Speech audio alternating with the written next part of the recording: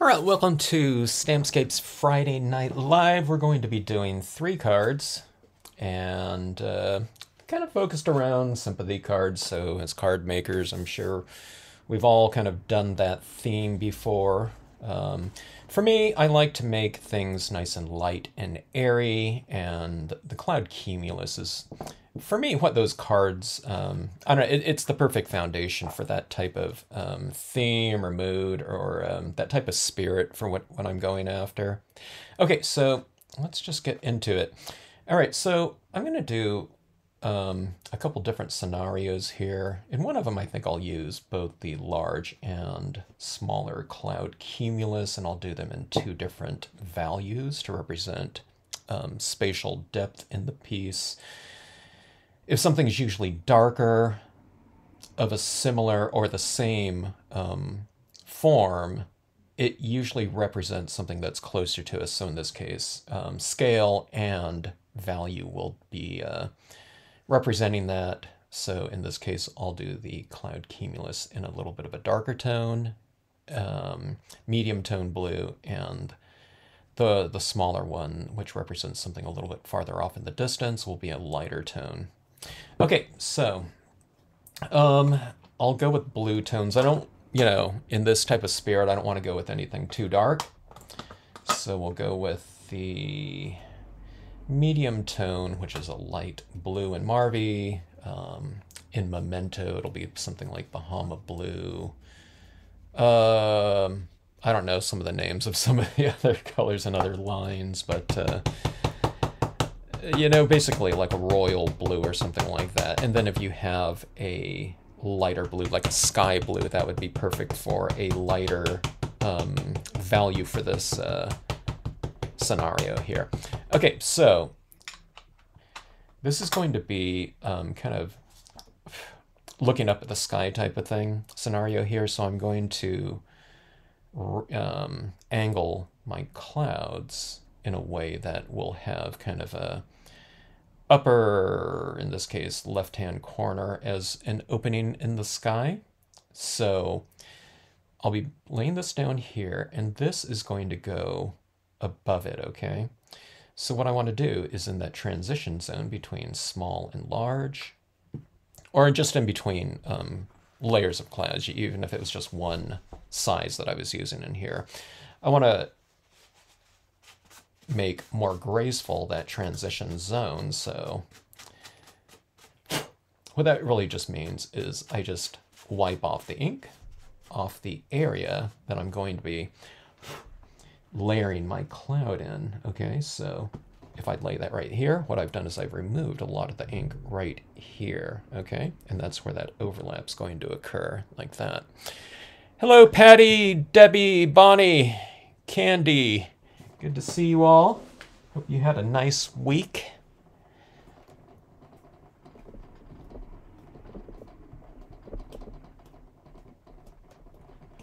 Everyone doing all right?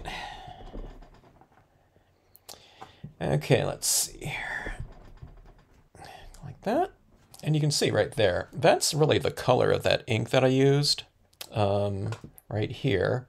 But you can see if you remove a lot of the ink, it's much drier, and therefore it stamps out much lighter, and that's where my other stamps are going to go. So nice and light and airy for this piece here.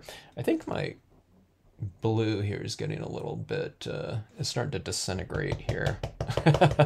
I might switch off to my Memento pad here. This is like a 30-year-old pad right here. As you can see, I use my media until it basically can't be used anymore, or if I ever like ran out of re-inker fluid for it or something like that. Okay, so this is going to overlap about right into here, so you can see that's where I've wiped off the perimeter, so it transitions a little bit easier. You don't always have to do that, but it just makes for the transitions to be kind of inherently graceful. And it's really comes into play wiping off the edges the darker the ink you use, because the darker the ink, the more contrast you're creating between your impression in the background, okay? So if I was doing this in black, you know, dark night or something like that, stormy night, something like that, ominous, then, you know, like a black perimeter area is going to stand out much more than, you know, something, I don't know, 70% lighter, okay? But I just think it's just a good habit to get into in terms of wiping off the perimeters of your sky figures there.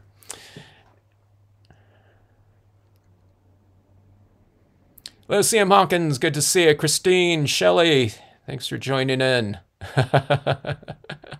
You don't have to think like me. Just do the same kind of process, you know, and it's all quite easy. I don't think this way. It's just, you know, process. It's just a kind of a technique or something like that. Process that you know, it's a formula. I guess that's the correct term that I've come up with. You know, that I just use, you know, with every thing, and it's always kind of getting tweaked, you know, depending on what media we're using. You know, if you're using like something like papers, like cardstock. This is a glossy cardstock, by the way, that I'm using. Okay, so I've wiped off the bottom of this right here quite a bit, as well as the top, okay? Right there. And here's a perfect example. It's not something I, you know, did. I'm actually a really slow learner. So I just started kind of wiping off the perimeter. I don't know. It was probably, I don't know, 15, 20 years after I started using it. It's like, oh, maybe this will be better. And then I just, you know, I just remember that going forward, okay? All right, so wiping off the edge like that. Now see, I'm gonna have this kind of open into open sky up here too. So it's just better to not have that hard line. Now that area is darker up there because if I don't have any of that tone, then there's nothing to define that edge right here because this is not an outline design. So it's like, well, if we're wiping off the edge, then why did you draw it in there to begin with? It's in there.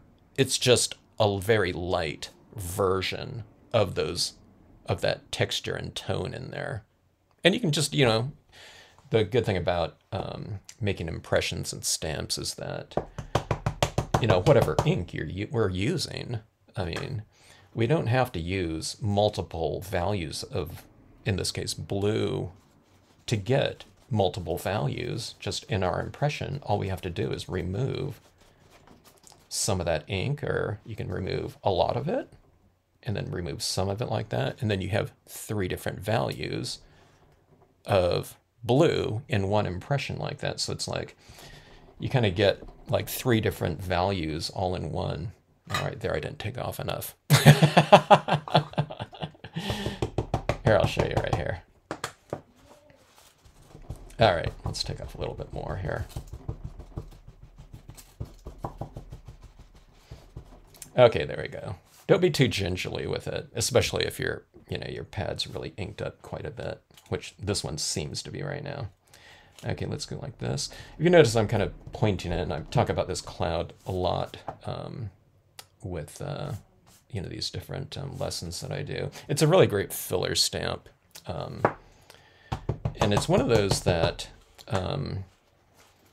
I have so many lessons using it, and just isolated lessons using it. And it's just so that people don't stamp it out kind of like, I always call it like masonry, like you're stacking it like bricks or like Legos or something like that, where the edges are very apparent like that.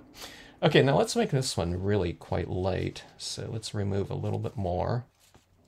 Like that, the lighting is coming from right here, so I have this turned kind of upside down, you know. There really isn't any right side up or upside down, but just for reference like that. So underneath, the clouds are, the billows are facing towards that light, and clouds above the light, you face them downward like that. So if you've just logged on or haven't checked out these videos before where I've mentioned it, but usually people are using unmounted stamps these days where you don't have this indexing on the top of like a wood-mounted stamp. So one of the tips that one of my customers showed me was that she has on the back of her piece of rubber just an arrow pointing, you know, in the direction of light. So she always knows where, you know, when she's stamping it out with acrylic block or a stamp positioner or Misty or whatever, she knows what direction the lighting is coming from. So if she's using this cloud around a moon or a sun or something like that, she just always has that on the rubber. So when she's stamping it out, it's always pointing towards that light source like that. Okay, so that's, you know, kind of the lighting right in here. You almost, you know, we don't have to do too much coloring on here. I'll add some extra tones in here to really emphasize light. But, you know, just when we're doing this thing with wiping off the ink like that and getting multiple tonal ranges, this is all one color of ink that I've used on here. You know, you can get that variation just within your impressions. So it really kind of remedies the need for a lot of extra tone. Here, I'll grab a couple of these mementos, speaking of memento, to color this with, okay? I'm going to do some of my layouts here first, and then I'll add in some of the imagery afterwards, okay? You can work like that. You can add in your images. I can stamp out my main images first and then do the clouds behind it.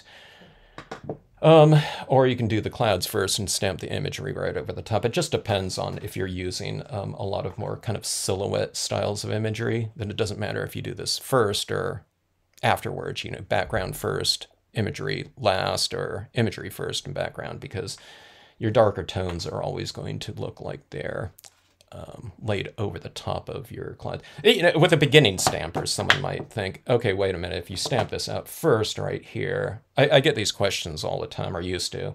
If I stamp this over this in a light blue, is the cloud going to be in front of, you know, the tree? That's what people, you know, that's the type of question that I get asked. Or some people might think, you know, that, you know, will happen. Anyway. Let's see. So Shelley, Megan L's. Good to see ya. Thanks for making it.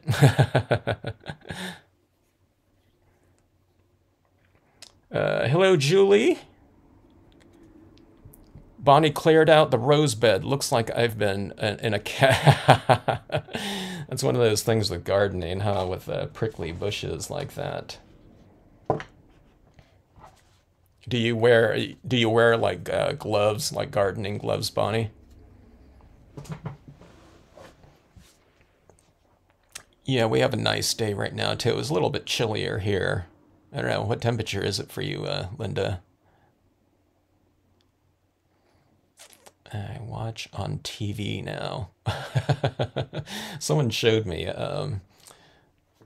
They sent me a photo of the Friday Night Live, like really big. It was like oh, there I am, like on screen, horrific. Like like a big I don't know, 40, 50 inch widescreen. Okay, so anyways, okay, now this one I'm going to add in this lighthouse in the background, but I still am going to place my like another source of light right in here. These are sympathy cards. Don't let it you know, ruin the fun of the live stream here though. But I don't know. If you're card makers, we've probably all made them before, right? But I needed 3 of them here, so nice and light and airy, and you know, that's what I'm going for in these pieces. And like, okay, on this one right here, I'm going to have basically like one source of light with, you know, I'll probably add in some light beams into this. On this one right here, this lighthouse, I mean, people use it for all kinds of things, but in terms of setting the tone or mood of a piece. I've seen this one used as a like a sympathy card image many times over the years. So it's kind of like two light sources in here.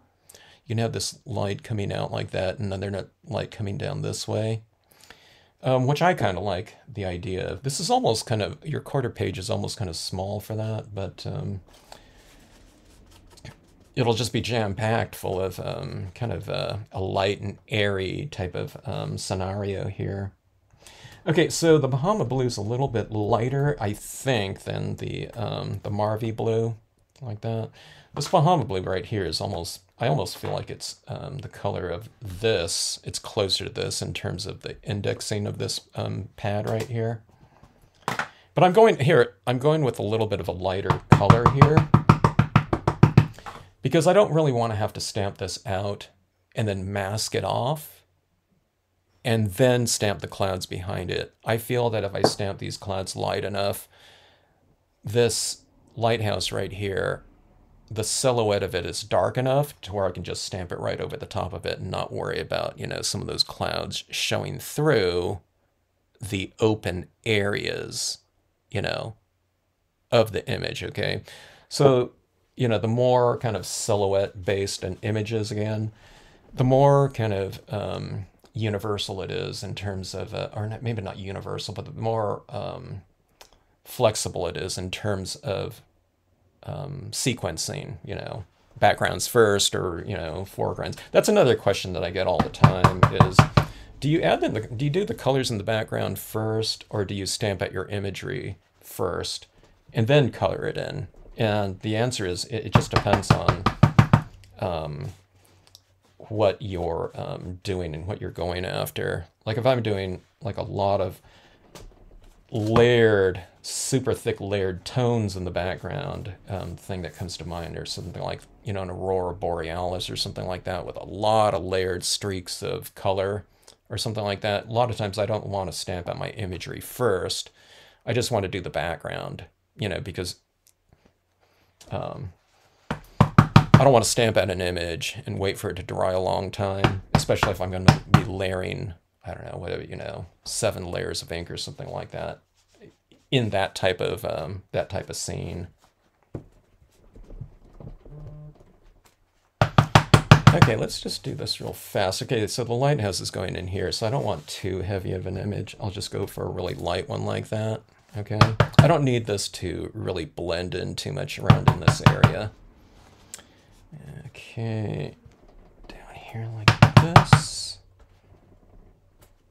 Okay, so it's just like that. So it's real blocky looking. But again, I'm not worried about that because this is going in here. We're going to bring in a lot of tone in here to blend it in. And then I'm going to have these like beams of light coming in, you know, from, you know, a couple of different directions, I think.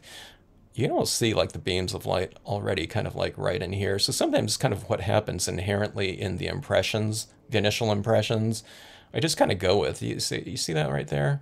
I don't know why that is. Maybe it's just because I didn't stamp another cloud right here. It's kind of open right there. So I'm just thinking, okay, that's just what naturally happened right there. But just by chance, I'll just kind of go with that scene. This Bahama Blue looks pretty good. I like the color. This one right here, it looks like that light blue might be the last time that I use this to make impressions with. Do you see those little crumb types of, and it's like these little crumbs are, this is starting to disintegrate right here. So, anyway. Goodbye to Marvy pads, you know. All right, and this one is going to be a desert scenario. So I want to have these clouds kind of rising from the land, and I'm just going to have like a narrow strip of earth down here. I'm going to have this little figure kind of walking off into the distance. So let's do it like this. Let's have the lighting coming kind of more from the horizon, so I'll go with the bottom lit arrangement of clouds. Okay, so let's go for a little bit of a darker cloud up top. Okay, when I say darker, it's just going to be darker than the next layer of clouds that I lay in here. One of the things that I do with the cloud stamp too is I'm kind of using center pressuring like this. I don't rock it like this on the edges. If you're using a Misty or something like a stamp positioner, close, make your impression, but kind of go with a center type of pressuring on it. So again, you're not going to get like, real hard edges like that, okay, around up here. Okay, now I also didn't wipe this off. I mean, you can also wipe it off to completely avoid that, but I'm just saying that, you don't have to do that, especially with lighter tones. Okay, now this is where it's going to start transitioning off into nothing but light, and air, kind of a horizon glow, okay? So let's get rid of this. I'm getting rid of, like, if this is the rubber that I'm doing, I'm kind of wiping, like, all into here. So I'm kind of going about, I'm wiping off this entire portion up top and then going about maybe 1/4 inch to 1/2 inch, okay? There's not like some kind of like point where it's like wiping off, oh, I took off too much or something like that. It's not like that. Okay, you can see where that's really light. So see, that's without kind of wiping off that cloud, and that it's wiping it off right there. So see, we get that area right there.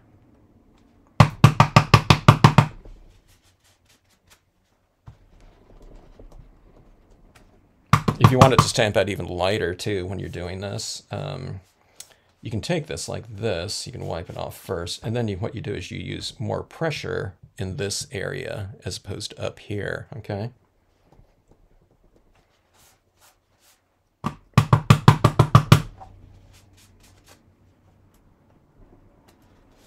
All right, so anyways, that's my little kind of horizon scenario right here. I'll have this earthen right here. I think I'll have some like beams of light coming from like up this way.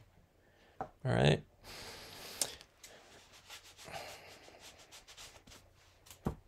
Let me see, what was that 48 years there?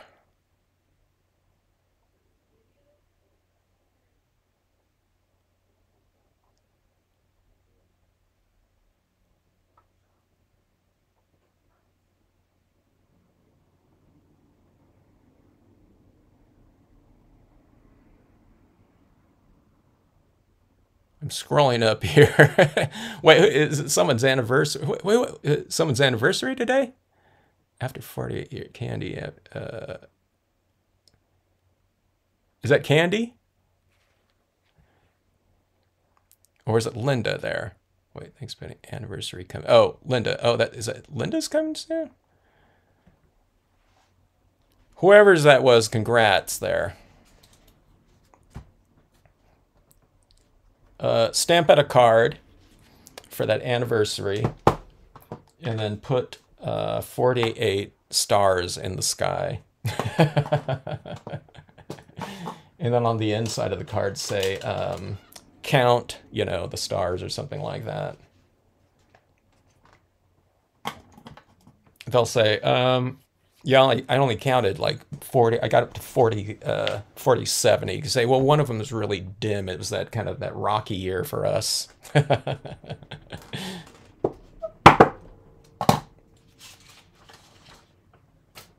But nevertheless important. Or do 48, I don't know. Do 48 little twinkly rhinestones or something like that. Okay, so we have our lighting in here. Okay, now this is where... this is what I'm thinking about right here now. I'm thinking about, should I start adding in some tones or something like that now, or do I want to add in my imagery so I know where my imagery is going to go, and then I'll kind of work around that. But I think I'm just going to do my backgrounds first a little bit, because I'm not going to add in, I'm not taking these scenes like from all the way something light to a really dark area, on these, on this particular, card scenario.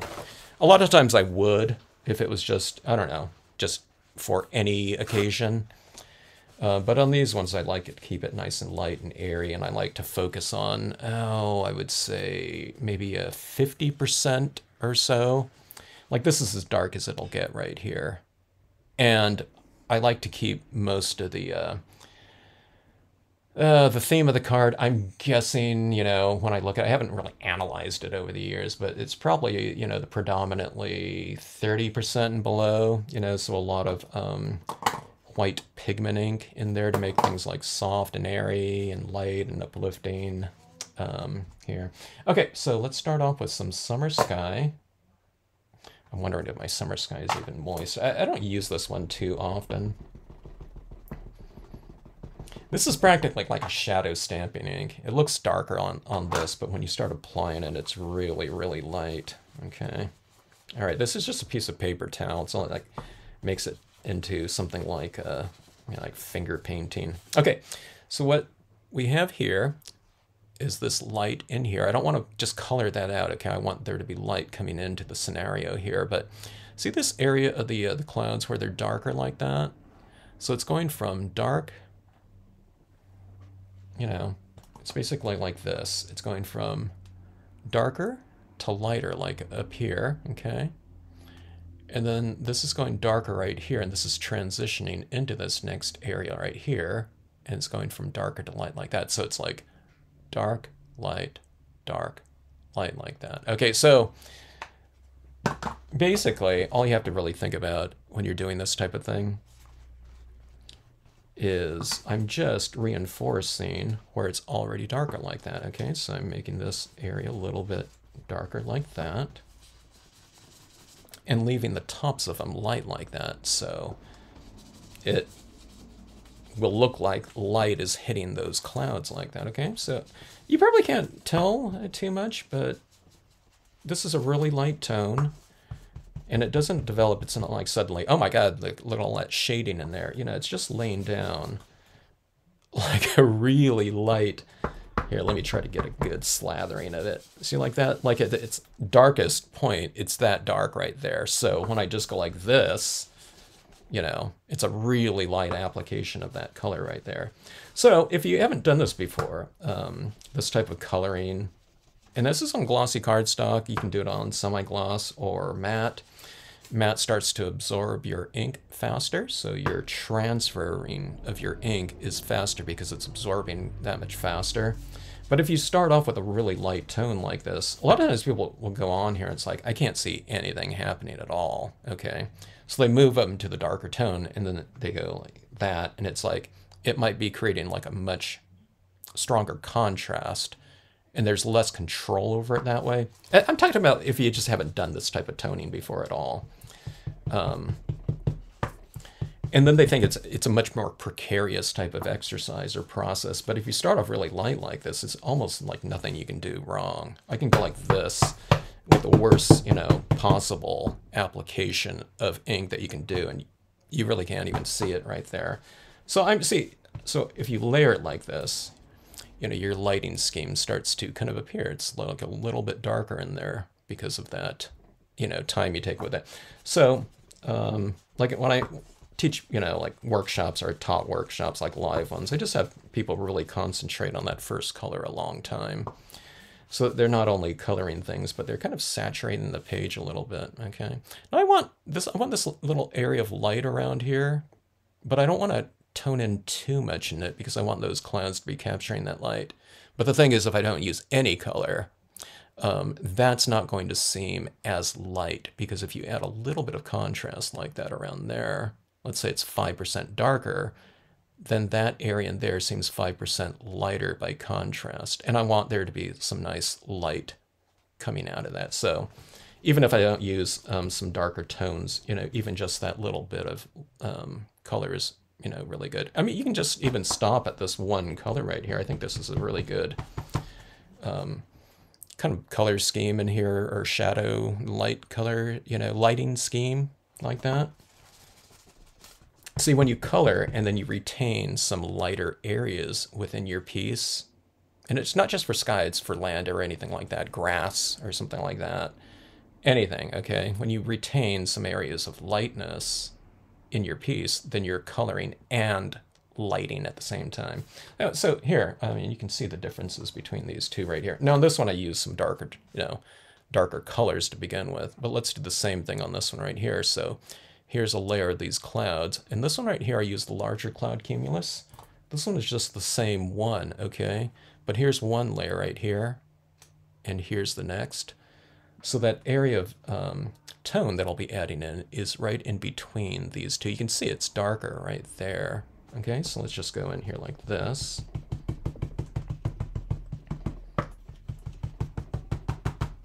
And let's see if you can see it a little bit. Okay, now remember I'm going to be adding in my lighthouse right in here, so, but I can add in this first color, no problem in here. Okay, now, and then I'll add in a little bit of a darker tone down here. Now, on my lighthouse too, I have this crashing wave, so I'm going to keep that in mind. I don't want to tone that all out because it's like this splashing, kind of frothing, you know, sea mist, you know, against those rocks down there. So I probably don't want to, you know, tone in too much around here, but let's add a little bit of tone right over here. If I were to buy Summer Sky, like if you don't have that color, usually people have like a light blue in their collection of, you know, some brand of inks though. But these days, if I didn't have certain colors, like especially like this one, I'm not really using this to make impressions from. It's just too light. You know, it'd be good for this cloud, I guess, or something like that. But, you know, it'd practically be an invisible cloud. If it was that light. So I would just get the re-inker for this color, and I just put a couple drops on that. I don't really need the re-inker and pad for a lot of different colors that I use. So I don't know, at some point in time I stopped buying pads for a lot of colors that I didn't already have. And I just get the re-inkers, like a lot of the distress inks or the, I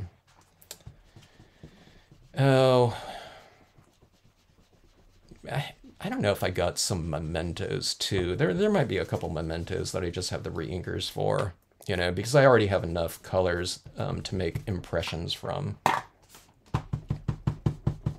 Hello, Jeannie!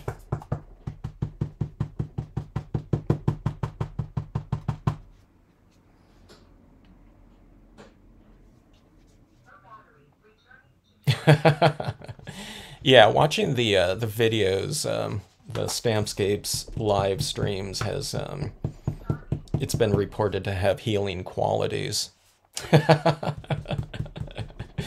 Maybe it's because we heal when we're sleeping, right? So my videos tend to put people into a, you know, tend to put people to sleep. So yeah, you know, healing qualities as far as that goes.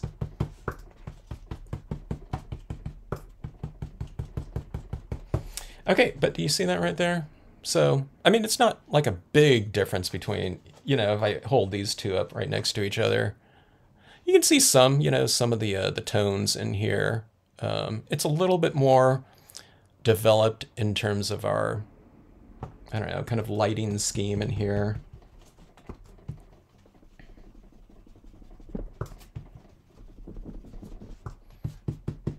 I'll add a tinge of some other colors in here, so we'll on one or two of them, so we'll kind of expand on the hue range of the piece, or temperature range, maybe a little bit too. So in one of these I'll add like specifically maybe a little bit of pink highlighting in here or something like that, and I'll show you what that looks like. So we're just kind of extending the range of these pieces when we add darker tones, so we're extending the value range, light and dark, and that makes for a richer, potentially richer surface. If you extend the temperature range, a little warmth in here, something like that, that could be the temperature range. The hue range would be going into like a little bit of a additional color. You can do that if you have a really, really light alcohol ink or something like that. You can put some in the clouds or something like that. You know, on the glossy card so I can kind of blend it around a little bit. Okay, so that was the Memento Summer Sky. Let's go to the Bahama Blue. And the Bahama Blue is the color that we use to make the impressions of the clouds on these two pieces here. I think this one was all the number 10 Marvy right there. Okay, let's go with the Bahama. The Bahama Blue looks like from the pads right here, it looks like they're roughly around the same value, but they're not. The Mementos, from my experience with the Memento inks, they're much lighter than the indexing would indicate. Hello, Vintage Scrap Girl. Christine, good to see you.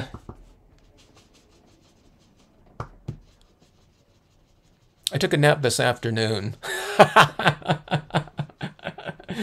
You got prepped, huh? Did anyone take like a Red Bull?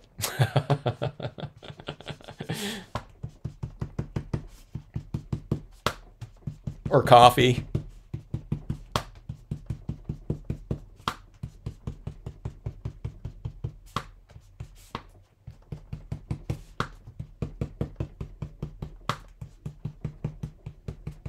Okay, so see this right here? I'm not adding this exactly in the same areas that I added the last ink. Oh, by the way, so that was the summer sky right here. And this is kind of roughly the Bahama Blue right here. So it's a little bit darker than that, okay? But even when you start applying it to your page like this, I mean, this isn't, you know, I've only laid down one color on there, but still, when you add this down, you're not adding a full saturation of this ink like it's, you know, like that right there. When you add it on with something like this or a sponge technique or something like this, you're adding like that amount there. That's, you know, okay, so that's like 20 taps right there. And see, that's like 50% of like a full saturation like that. So it's, you know, it's a relatively, you know,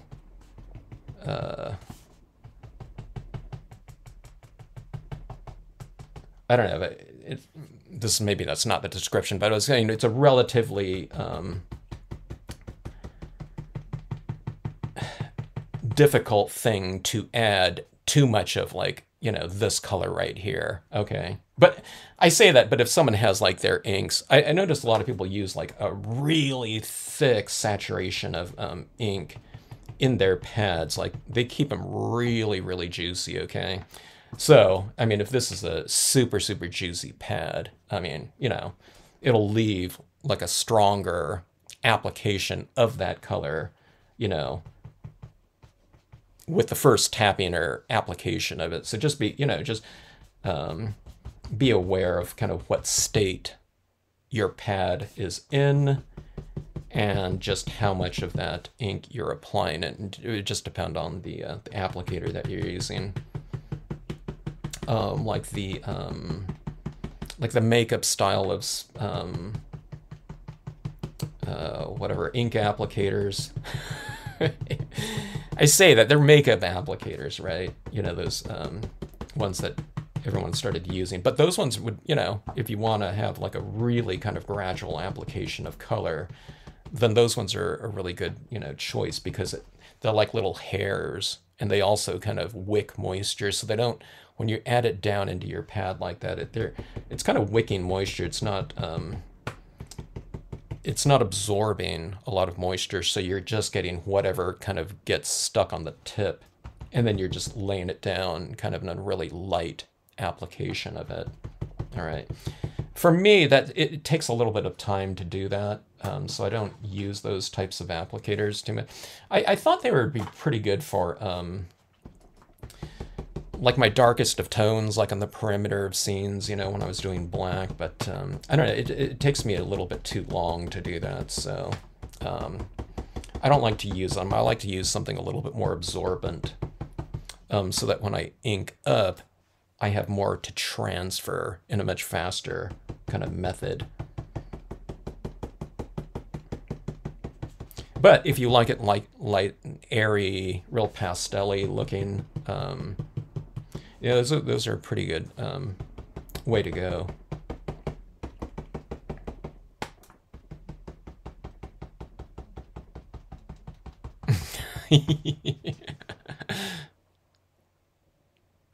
Yeah, triple espresso for some people here.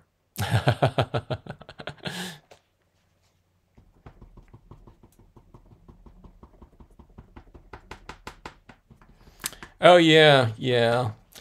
I started doing those. So Vintage Scrap Girl, Christine was talking about the show and tells. One of the things that occurred to me years ago was, I was looking up.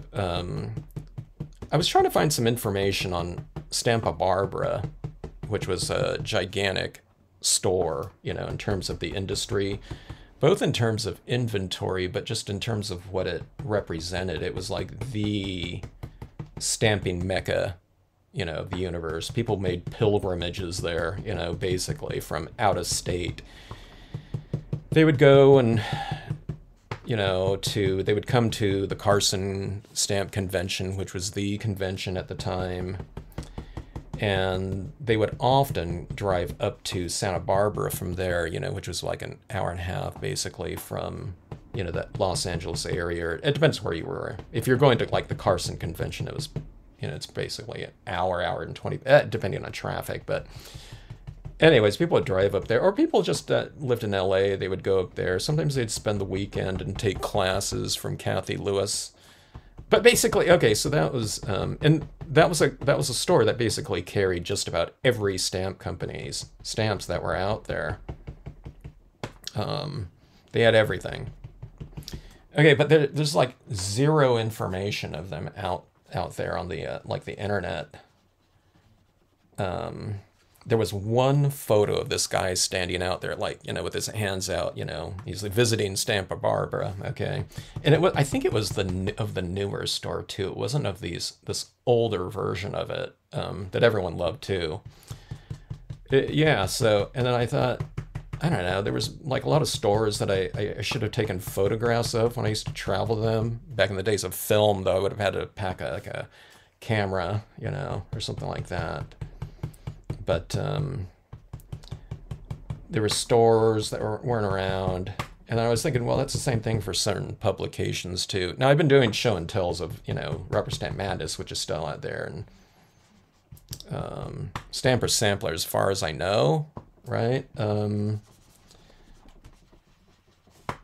But there's other publications that aren't around anymore, and with like no information on there. Maybe there's versions, copies of it on eBay or something like that, but I don't know.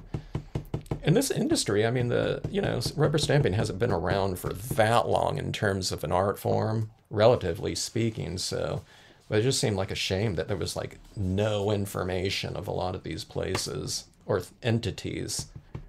So I thought, I wish someone would do something. So I thought, okay, I guess it's, going to be up to me for right now. I don't know if you guys have like information like something like that. You can press you can get these little like camera holders that can just clip to a desk, and you can arc it on over, and just hit a video, and you can upload that. But if you have like old catalogs or something like that, especially for some companies that aren't around anymore, I would find that really interesting. I missed the boat though one time. I didn't have a lot of catalogs from other companies, because when I was at a convention, I wasn't walking around. I was, in the booth. So, and there were, just some, types of imagery that I didn't really collect in terms of my personal collection. So I didn't have like catalogs of them. But some people that used to go to like a lot of the conventions, they had like catalogs from every company. So anyways, I'm saying I missed the boat because one person that I knew that I don't know if they're stamping anymore, but this is back in the days of like in the 90s when they were doing that. A lot of people were on the AOL stamping group, the live chat. She found one of the people in there found like in a filing cabinet, I don't know, dozens and dozens of old catalogs. And she mentioned it, and I said, she said she's just going to recycle them. And then I think I don't know, I wasn't on Facebook or something like that, or wherever she mentioned that. And I just said, huh, you know, maybe you should save those or something. And then, I don't know, later on I logged in like weeks later, and it was like, they asked me, hey, if you're serious about that, let me know. And it was like too late.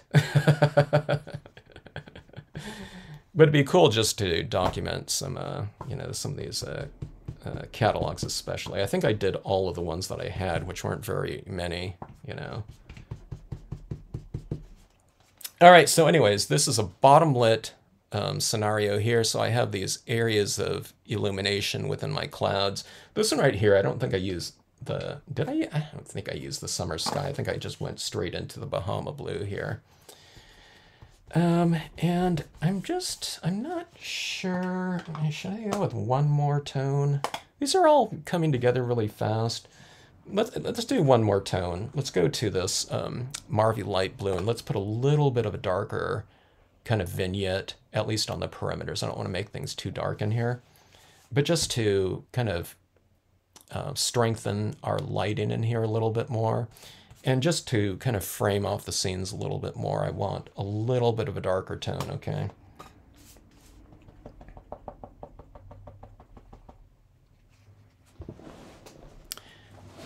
That's what we aim to do here, Jeannie. It's the what is that? It's the Friday Night Live / ASMR / you know, sleep the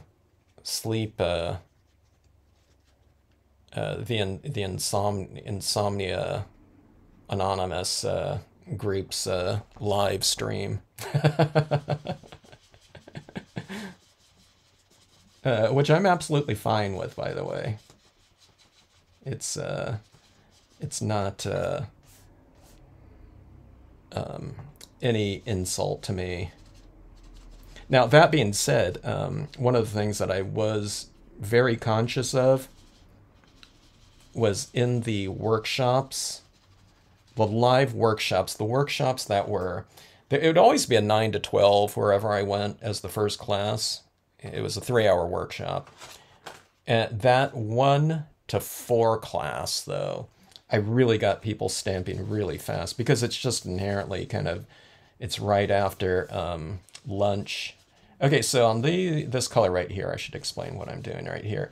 I'm just kind of going in, and it's probably, like if this was the edge of my card right here, I'm doing this type of thing right here. This is what it looks like, basically.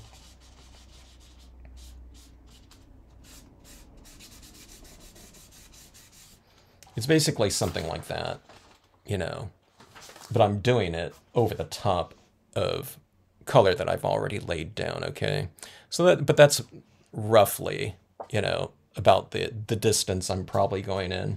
It just depends, you know. I would go in a little bit further, farther normally, but again, I want these cards to be kind of extra light and airy. Now on this one right here, the light scheme or the light source is really close to this edge right here. So on this edge, I'll just do maybe like a little 1/4 inch application of this darker ink right there. Okay, so I wanted a little bit of it, but you know, I don't want to go right down to this these lighter clouds down here, because then they wouldn't be, you know, illuminated and reflecting some of that light. But you can see over here, I've gone in probably about 1 inch or so. Okay, but when I say 1 inch, I'm not talking about like going up 1 inch like that and having a hard line. It's a transition, you know, like that. It's, you know, a little bit darker on the edge and it's lighter in the middle. So you just go like this and you stay there a little bit longer. And again, it just depends on how wet your pads are and your applicator is. But then when you go in here, it's just kind of a drier application. So you get that nice transition right there. So again, it's wetter on the outside, so it's darker on the outside. And then as you move in, just, you know, use a lighter touch, use a drier applicator, and then you get this transition of light going from light to dark like that. All right. Okay, let's see it on this one right here. I think I already did it on this one. This one I'm going to have some different tones in here. I'm going to have some like earth tones in here. All right, this one right here. Let's see. So I'm kind of making my way in here, but I'm not going in here and starting in that area. You know, I just kind of started off on the perimeter first and wipe off, apply some of the ink so it's getting dry around here. And then I just kind of go on this inside area and just use a real light touch, you know, get the feel of it, or you can see how much ink is left on there. And again, here's my darker area right here, or my lighter area. So I'm just going to do a little bit of an edge like that.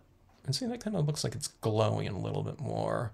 Again, the darker you make the areas around your piece, the lighter the light areas are going to seem, especially when it's kind of closer to it, because it really contrasts against that value a little bit more.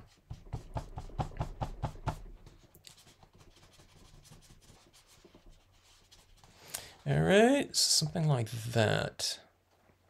Now let's go ahead and add in our scenes, or our imagery. The cloud's an image, you know, but I'm talking about like the land masses or imagery. Okay, so this is, I'm just going to use a dye-based ink right here. Let's see. I said I was going to add in some additional tone in here just to kind of tweak it a little bit. I'm thinking about a pink in this one. All right, so I think I should add it in right now, just because I don't want to add in a light pink in here, because this might be wet for a while on here. And I don't want to add in some pink around there and kind of smear some of that black into the clouds, okay?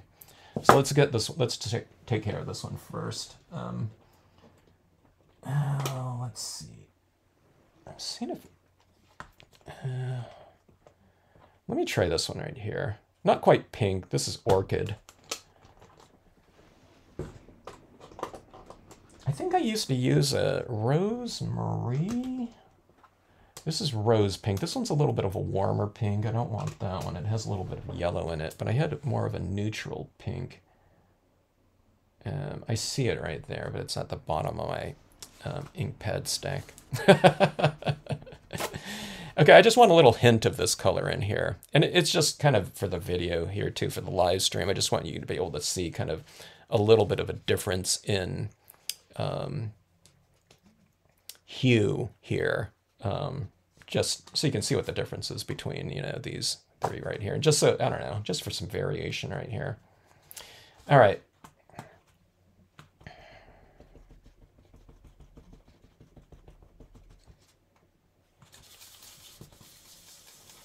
Okay, I'm taking some of this down again. I don't want to apply a lot of this, and I want to have a lot of control. I can always go in with a thicker application of it, but when I start off right here, I just want to go in with a really light application to start off with here.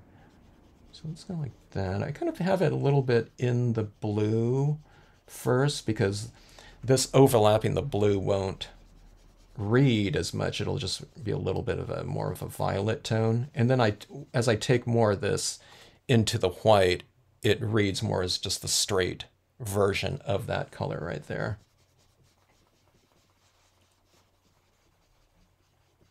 And I don't want to add it everywhere. I just want to add like a little tinge of it here and there. So it's going like this. Let's go really light right down here. So I've been wiping this already kind of light version of it, but you see that little tinge right there? So, you know, it looks a little bit different. These two are the ones that are kind of the most similar right here. It's a little bit more full though, isn't it? You know? So another thing, this is pinks right here. So if you have like a Distress Ink Antique Linen, I always keep bringing that one up because that one's a really super light tone. But that one's a really good one.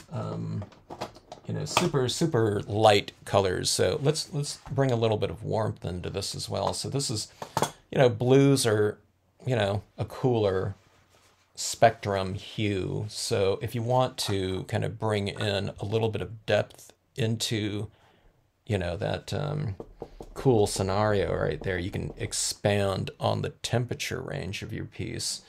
And you can do it pretty, I don't know, it's really like passively. Okay, that looks kind of dark right there, but it's not. It's really quite light, okay? And especially, again, when you're adding it down like that. So do you see, I don't know, do you see that little warmth like that? Let's put it in some of our clouds like that. Now, I still want white light in here, but do you see the difference between there and like there? Let's bring a little of this in here, like that, okay? Now where this would be good too, when I look at that color right there, sometimes people want like a glowing warm moon or something like that. This would be perfect for that. In fact, that looks a little bit better. I think I'm going to do that on a couple of these. Or let's do it on all of these right here. A little bit of this antique linen, okay? So I just want it to glow a little bit more, so we have a little bit of that temperature change that's happening up there. It's really subtle, but that's the glow right there, and that's stark white, okay? And you can see the difference, you know, between here and up there too. And if you want it really subtle, you can just add it down into the darker shadows and not add it into any of that white right in there. So you can just make your tones in there a little bit more varied. And even like a subtle amount stands out quite a bit because it's a big temperature shift from only cool into a little bit warm. So even a little bit warm really stands out. Now that's a little bit too extreme, but I'm going to be adding my imagery over the top of that anyway, so it's not extreme in terms of you know, the amount of application, but just in terms of how much it stands out.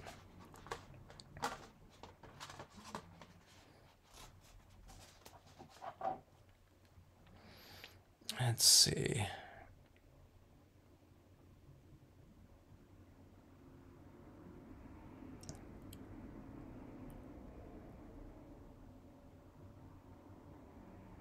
I'll take a sprinkled donut, Froggy Fresh. A maple bar. I'm trying to think if there's any donut that I don't like, you know. When I was a kid, it was always like a little sprinkle. I probably lean a little bit more towards like chocolate ones these days.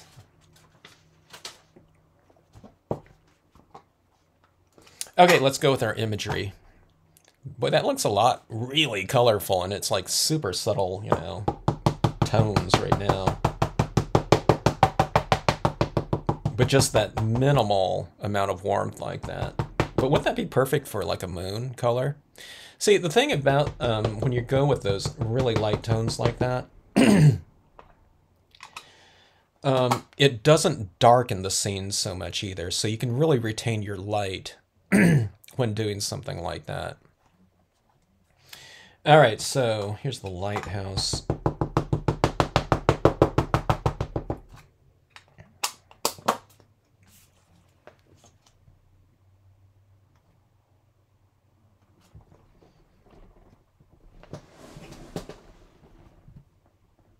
Standing up for this impression, the page isn't really that saturated with ink. You know, sometimes I use, I don't know, multiple layers of color and big, thick slathering, you know, saturations of it. So I hold my impression down a little bit longer in those cases so that I'm sure that this ink has stained in this case, because that's the way dye-based inks work, by staining.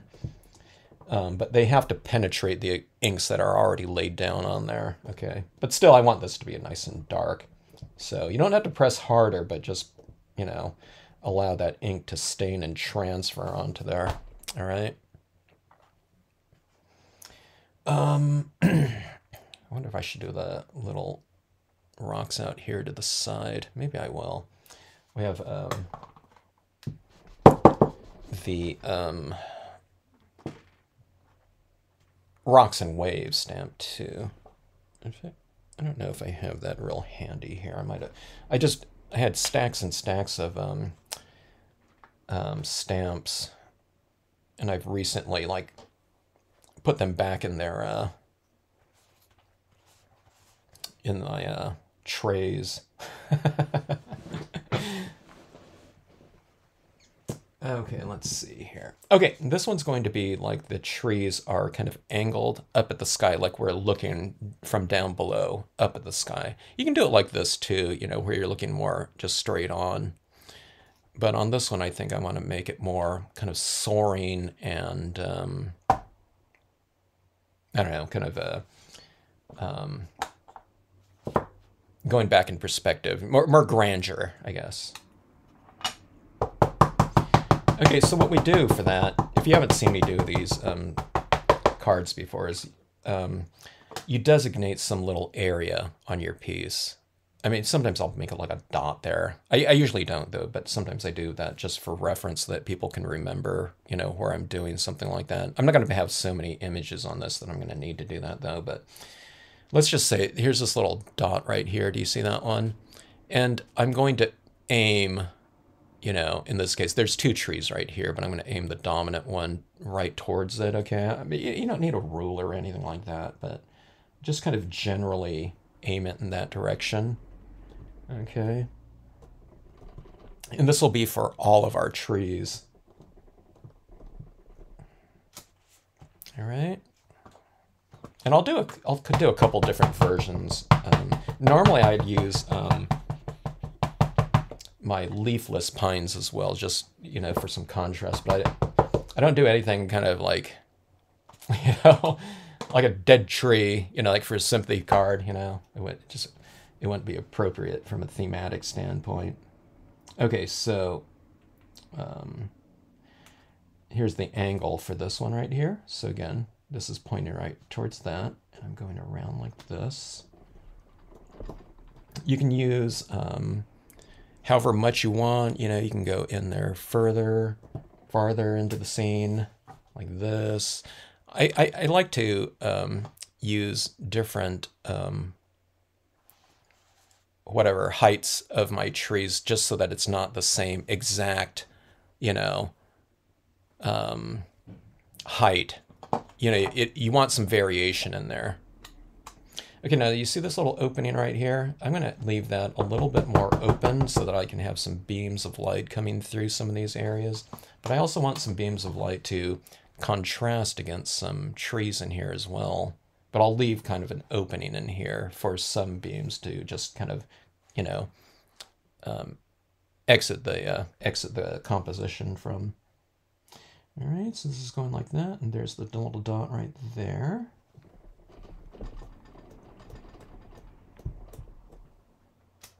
Okay, I'll go with that.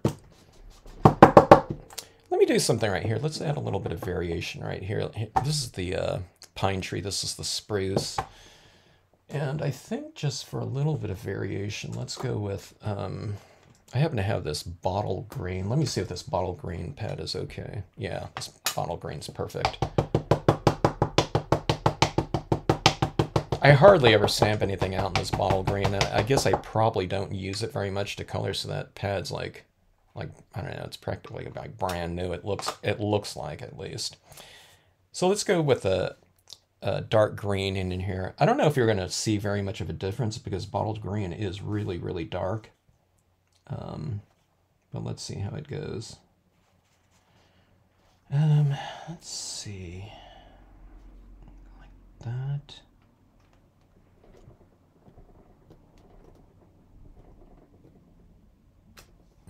Yeah, that looks more greenish than black. Sometimes it's so dark, you know, it's kind of hard to tell. Especially if my background is darker and I stamp this bottle green over the top of it. If it's a lot darker, then the bottle green just looks like black practically. But since this, you know, area in the background is no more than like a 50%, you know, in terms of darkness scale, you know, the value scale, then it stands out as green. Okay, let's go like that. And let's go for a little bit of a taller one here, I think.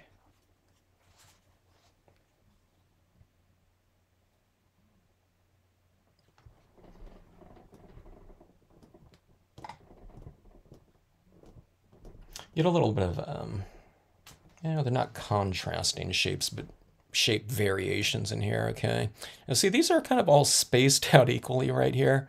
And then I have the trees right next to it. So what I'm going to do, just for some additional variation, it's looking too much, you know, the same here. So what I'll do is I'll cluster. I'll bring in maybe another one of these spruce trees in here. But see, I'm bringing this one closer to this one right here. I started doing these kind of lay back on, you know, the ground, looking up at the sky type of scenes, I don't know, a couple years ago, and I saw this company that came out with a design like this, okay, with that idea. And but the problem is they didn't use the same vanishing point.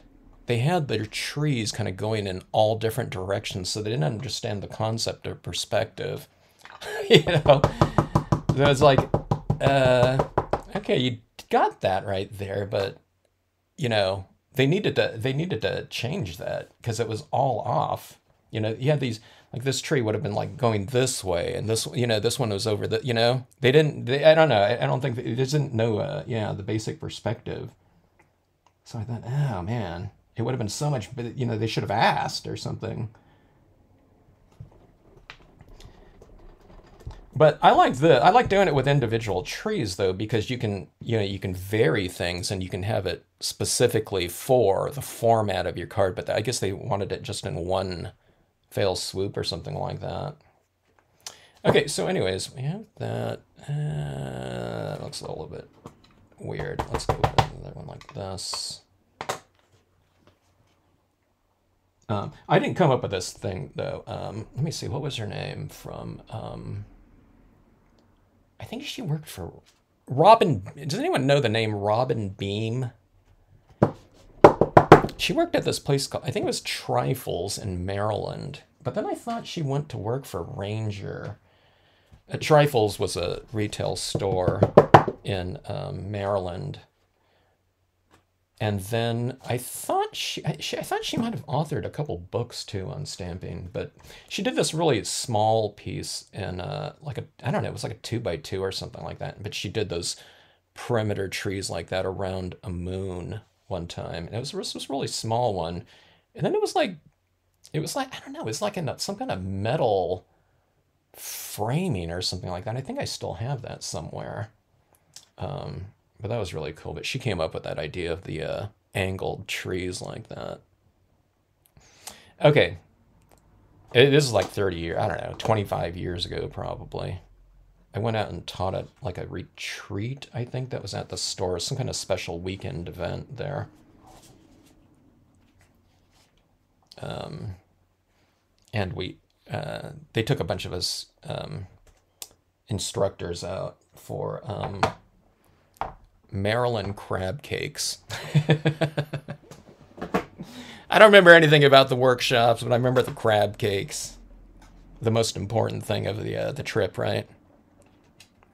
Okay, so let's add in, this one's going to be like this kind of ranch kind of scenario right here. So I'm going to add in like a bit of this dune right here, and then a couple of just a couple of the desert imagery around it.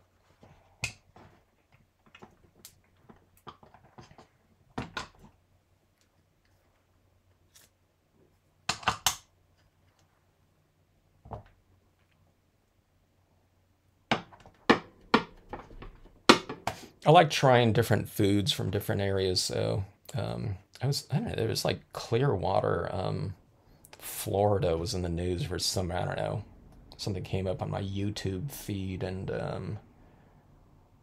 okay, let me see, what color do I do the, let's just do this in black. I thought this might be a little bit too dark here, but I want my little figure to be walking off in the distance dark enough. I don't want them too light.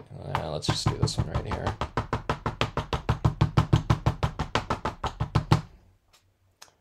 But yeah, like in Clearwater, I had a like grouper there. And in Cincinnati, it's that spaghetti, or they don't call it spaghetti, they call it chili. Cincinnati, Ohio, because we went to that stamp convention there many times. So you order this chili. It's more like a, I don't know, it's not what you'd think about chili in other areas, though. It's almost like a tomato sauce with like meat in it. And you order it like one way, two way, three way, whatever. Like two ways is like with noodles, I think, and three ways like cheese on it or something. Then four ways probably like onions.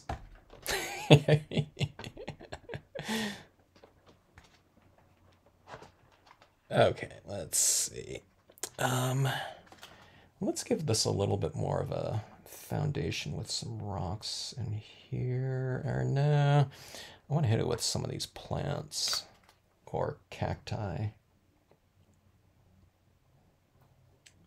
Let's see here. I haven't done just like a really small thing using the desert imagery yet. Just with like a really small, you know,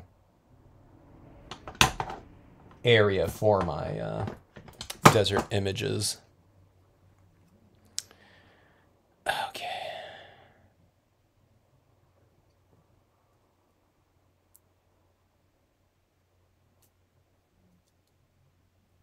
Let's see. Shelley, was that okay? I'm reading right here. Shelley, okay, yeah. Are you talking about with that arrow there on the back of your stamp? It was all about scrapbooks in Dixon up here in NorCal between San Francisco. She has everything. Dixon. I don't know where that is in the state here. I haven't heard of that city. I'll have to take a look at that. I started driving around at one point in time, back when everyone used to use, you know, like hard copy maps and things like that. I have this atlas, and I was, at one point in time, because I was driving around the state so much for both workshops and just doing things like hiking and trips like that, I started highlighting all of the different interstates and everything like that. And I wanted eventually I wanted to have seen like all of California, at least, you know, major areas.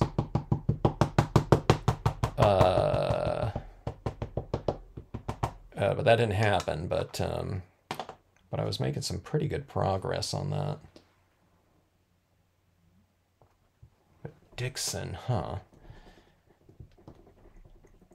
Okay, a couple little saguaros here on the to flank my piece right here. They're almost like, it's almost like creating like a foundation for like if you did like Roman columns or something like that, you know, to frame the piece off.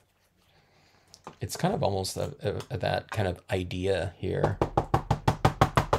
when you do these things like taller trees or something like that on the, you know, on the left and right side. It's kind of the natural kind of framing device, but you know, just plants.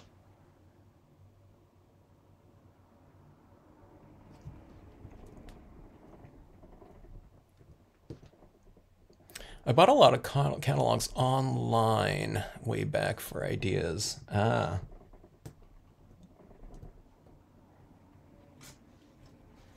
I'd say probably the most, what was the most extensive catalog? Most extensive catalog's got to be Stampin' Up, right? In terms of the stamping industry. PSX was probably pretty big too, but PSX, the PSX one was just, they didn't, I don't think they retailed, they just strictly wholesaled, so I don't know if too many people would have that, like a PSX catalog, you know, besides, unless you were a store owner or something like that. But as far as like just the widely, you know, distributed catalog for, you know, just the stamper, the end user, that, I mean, it would be Stampin' Up, but I'm wondering, I don't know, maybe Candy, yeah, you can answer this, or any of you that have like hard copy catalogs, who had kind of the most extensive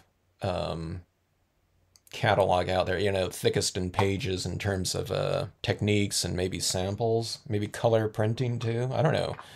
you know, besides, you know, aside from Stamping Up. Someone just recently asked me if I had a catalog for Holson, and I haven't had a catalog in years. Just because we weren't going around to conventions and things like that anymore, and there weren't, you know, there's like less, you know, stores out there too. So when you used to have to get catalogs, you kind of 5,000 about was the kind of magic number from what I seem to recall, or maybe it was 3,000. I think it was 5,000 though, just to get the price per book down to a reasonable amount. You know, the less, you know, if you just run like 1,000 catalogs, the price per book might be, you know, twice as much, if not more, than if you ordered 5,000, but you just have to put down more money up front for that.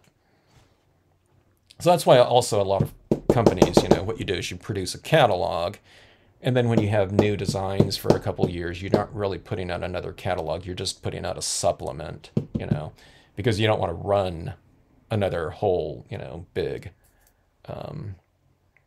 you know, publication, you know, from start to finish again. All right, let's see here. So I don't want all saguaros in this scenario here. So, by the way, I'm just leaving my tree on here because I don't feel like taking that off right now. But I'm just using the cling foam version of it right there. This side right here has the tag and peel on it. So I use my same acrylic blocks for you know, my cling foam or unmatted, bare and matted rubber.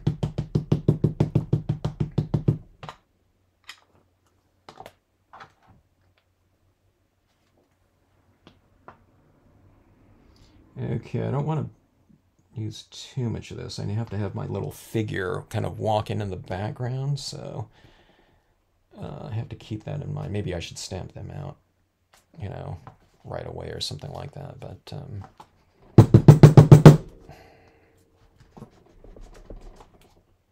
go like that. I didn't use too much of that. I thought I was going to use a little bit more, but I thought it's kind of going to get in the way of my little figure in here that's walking in here. I'm going to use the old man and dog image right back in there. Okay, so let's go for the smaller ocotillo here on the other side.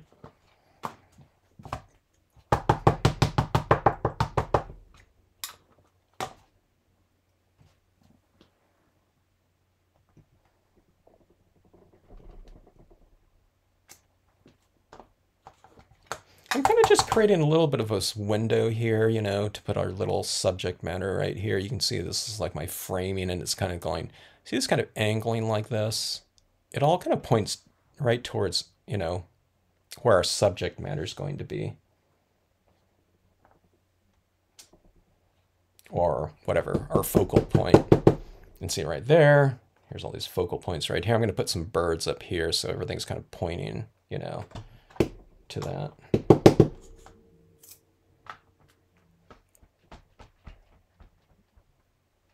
My style has changed during the last 30 years. Yeah. So, Candy, when you started stamping 30 years ago, were you doing a lot of embossing?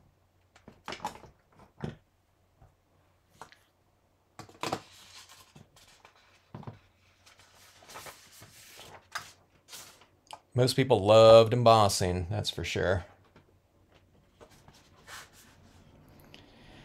And there were other, like, what was a big accessory back then? It was things like little, like heart punches were big. At least that Stamp of the Hand used the heart punch a lot on little gift tags and things like that. Okay, I'm not going to go look for my, I have these other Rocks and Waves, or maybe, let me see if I have that real quick here.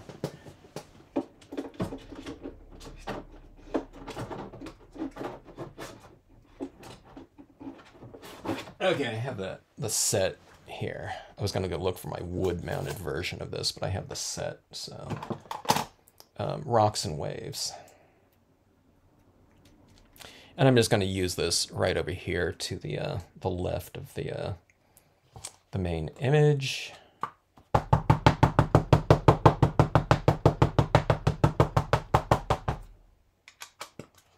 Okay, now this is going to be in black right here, but it's still bold enough to stamp right over our light clouds. Now, if those clouds were stamped in black, they might, kind of show through this a little bit too much.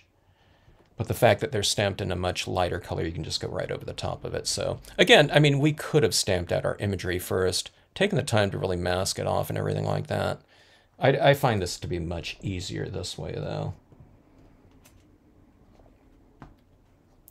Just less hassle, in terms of, little, types of, whatever techniques. And again, these are tonal designs, so they're not outline designs. I mean, there's outlines around this lighthouse right here, but if all these things were open like that, then we'd be able to see our clouds right through it. But, I draw tonally, so I won't have to do a lot of those, different types of techniques to build a scene or to build depth, specifically. Because I prefer not to have to do that. So when I'm drawing, when I'm working on designs over the years, I'm thinking of how they're going to be used or how I'm going to be using them too. And it's like, okay, if I do this right here, in whatever scenario, am I going to have to do something else to do it? And, if there's something else that I could do, to prevent that, then I do. And specifically, it's like adding a little bit more tone into an area where it's a little bit more silhouette, but it's still rounded like that. So I'll add those little things in there, like, accordingly. Okay, so anyways, we have this right here. Now, I like to use little birds in my... in these types of cards, so I'm going to add some of those into the pieces. Okay, so I'm not going to do a raptor, like an eagle. I mean, you could, but it's typically like little birds. So this is the flock right here, and the flock kind of represents like birds kind of soaring in like a little bit of a thermal. They're flying around like that, and I'm going to add those in there. The gulls would be fine too. But I like these. These ones are kind of like they're going up into the sky. Now I have both of these sizes out because sometimes I go with the larger one like this, and I go with the smaller one up there, like, farther up into there. Let's do something like this too. Let's just kind of blot that off a little bit. And have them a little bit over here, I think. Don't squash these, this is very, it's a small design. They're kind of all supported by each other, but you don't want to kind of over, too much pressure and get something like that, okay? So, light, even pressure. Now this one right here, yeah, I'm not sure if these larger birds are going to even show up right here because those clouds are a little bit darker, So I might just go with the small ones again. I'm going to wipe off some of the perimeter ones like that too. Let's see how that goes. Maybe I'll blot it too. Like that. White pigment ink is going to go around these birds too, so they're going to look lighter. But I just thought, let's kind of expedite the process potentially. And those ones on the perimeter are a little bit drier and lighter like that. But the white ink is going to take care of that anyway. Okay, these ones right here. Let's see. I'm going to have my little figures down here, so I don't want this like immediately over it. Actually, I might leave these ones out of here because this is a desert scenario right here. I don't want this to like look like there's a bunch of like vultures, circling about. That would be really bad in terms of a sympathy card, I think.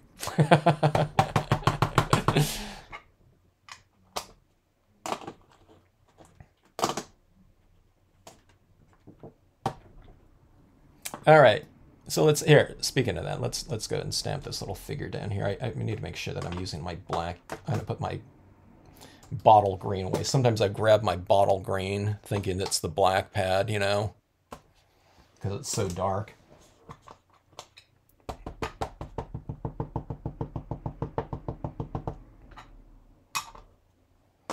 Okay, let's wipe off the bottom of this slightly. Like that. And I'm going to put them right up here on that ridge, I think. About like so.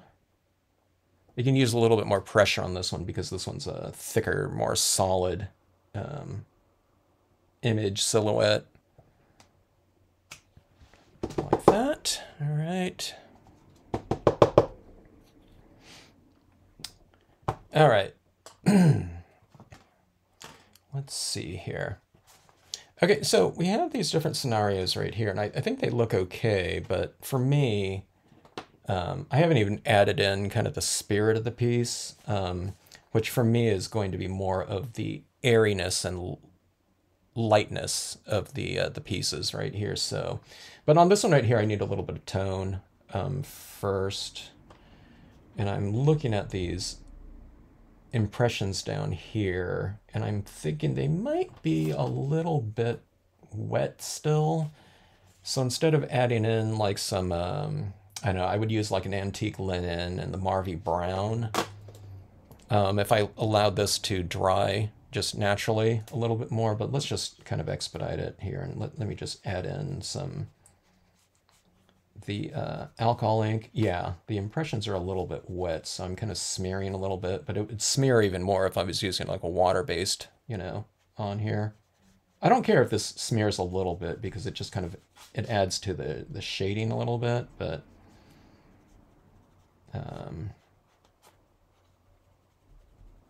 we won't add too much. I just want to get a little bit of tone, a little bit of color and temperature down that way. Let's see, let's go with a little bit of this. This is probably, yeah, it's a little bit way, that's like way too yellow. I need like a sand. I think that occurred to me in one of those last videos. Here we go, right here. Just like that. And this is a grayish brown, which I seem to use quite a lot. So this, I'm just kind of adding a little bit of a perimeter vignette, like I did with these up here, but I'm just doing it in this little bar down, you know, sand, like this down here. But I still want there to be a little bit of an element of lighting down here, so it's just dark down here, instead of just coloring in the whole thing like that, like I was saying before.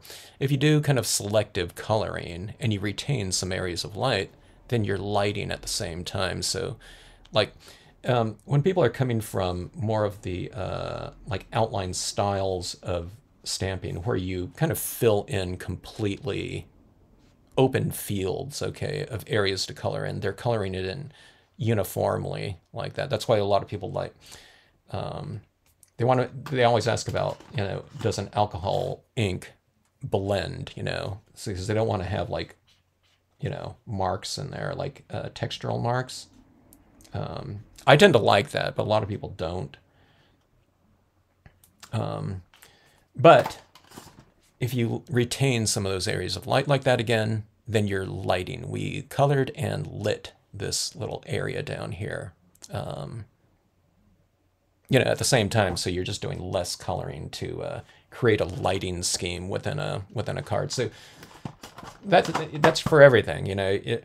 Down here, I mean, we already had the lights and darks kind of inherently down here before we stamped this out. But remember, some of my clouds were lighter, so you can see this wave right here is lit because it's, you know, a little bit lighter up here. This carries light right here. So these are two different images, but there's both kind of dark and light in there.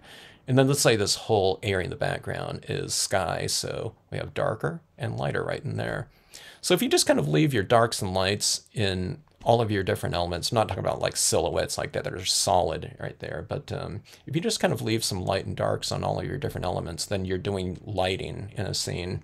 And you know, it doesn't have to be so formal like, wait a minute, if the light is coming from here, then is this going to be light over here, or would it be lighter right here? It doesn't really matter, okay? Just as long as you're kind of oscillating, you know, light and shade, you know, across your pieces. Now this one right here, this one's, you know, this horizon light in here, a little bit more, you know, than this one. These ones, you know, the lighting is coming from above, so, you know, but it's the same type of thing. If this thing was upside down like this, you know, this could be a whole area up here that's being top lit, you know. We wouldn't have the imagery up there like that, but, you know, it's the same type of process. You're just kind of retaining or defining light wherever you want it to be.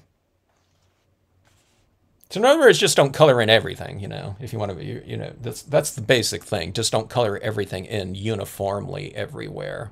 So even in an area like this, there's a little bit of darker up here and lighter up there. And that was just by chance because that's where the cloud was lighter in the background. But you see, this little area of light like that looks really good in the lighthouse, you know.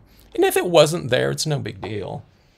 But, you know, if that's just an example of, you know, that kind of just happening like that. Or, you know, variation, you know, is what it's kind of about. Let's see, I just gave away 70 magazines from some UK companies like Papercraft. Wow, that's a lot, Patty. That was like a subscription. Hello, Cecile. Good to see you. Good to hear from you. Thanks for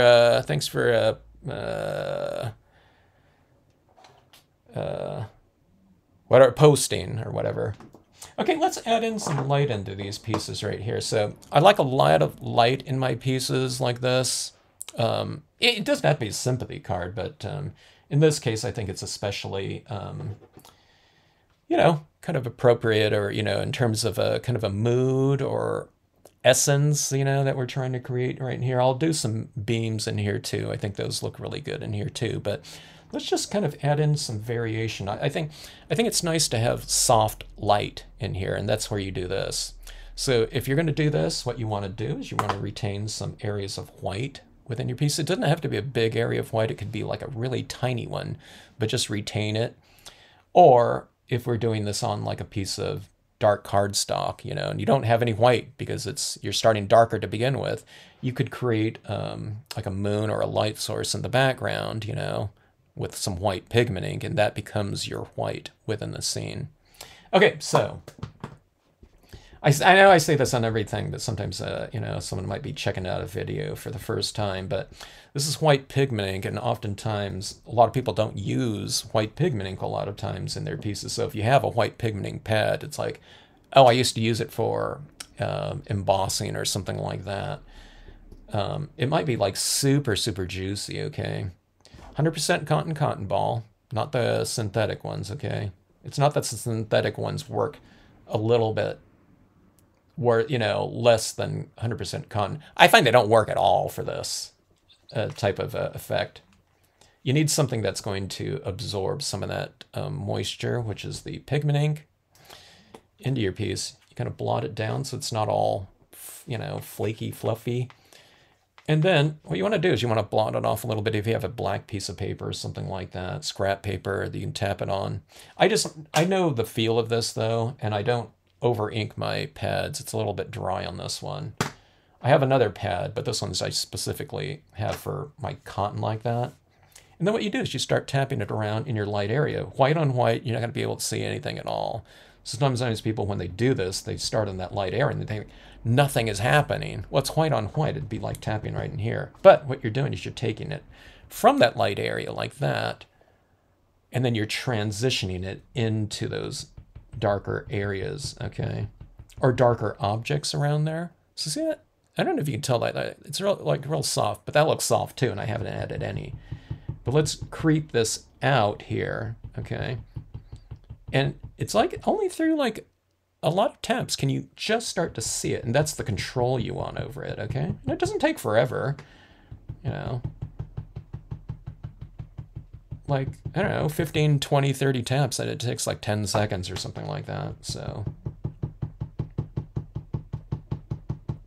Yeah, see, I'm just kind of bringing this up in here like that a little bit, but it's a really light amount, so it's not like a big slathering of white pigment. So you can't see anything right there. But if I add it down in there like so, it starts to build up a little bit. And now look at that. You're bringing the light over here like that, okay?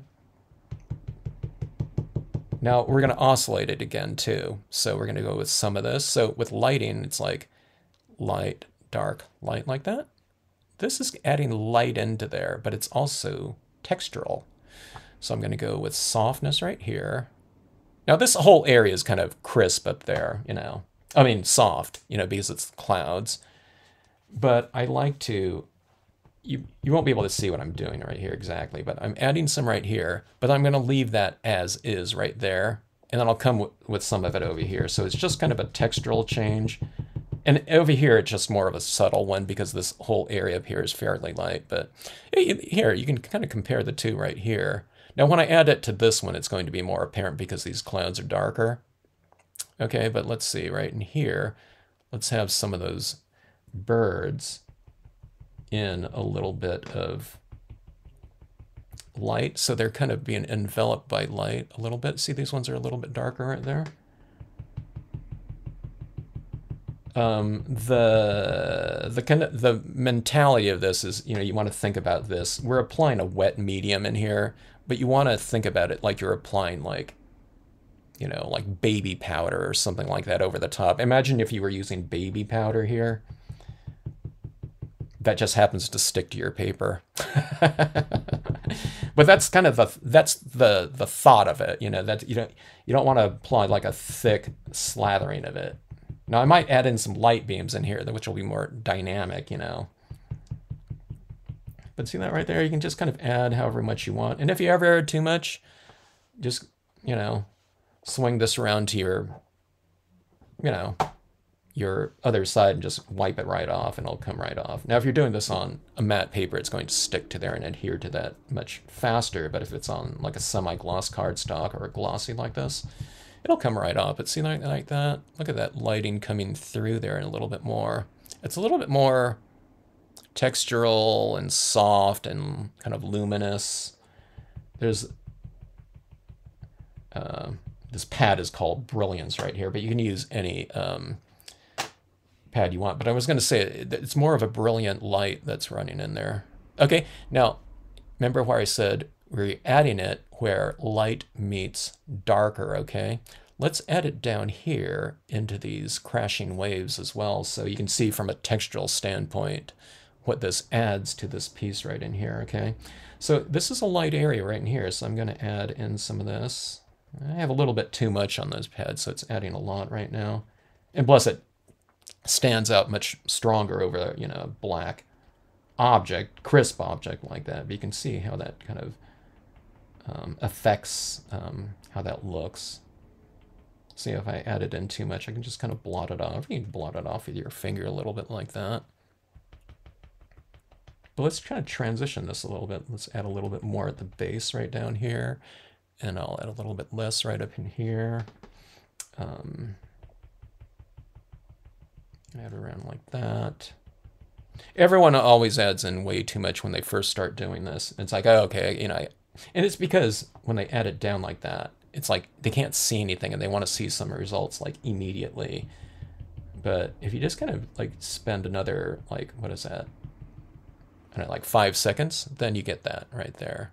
But it's the right consistency. I mean, you can do things faster, you know. I'm kind of explaining things for those that haven't done this before at all, you know. When I tap this in here, I can just go right in here because I know the touch to bring in it and I know where to apply it first.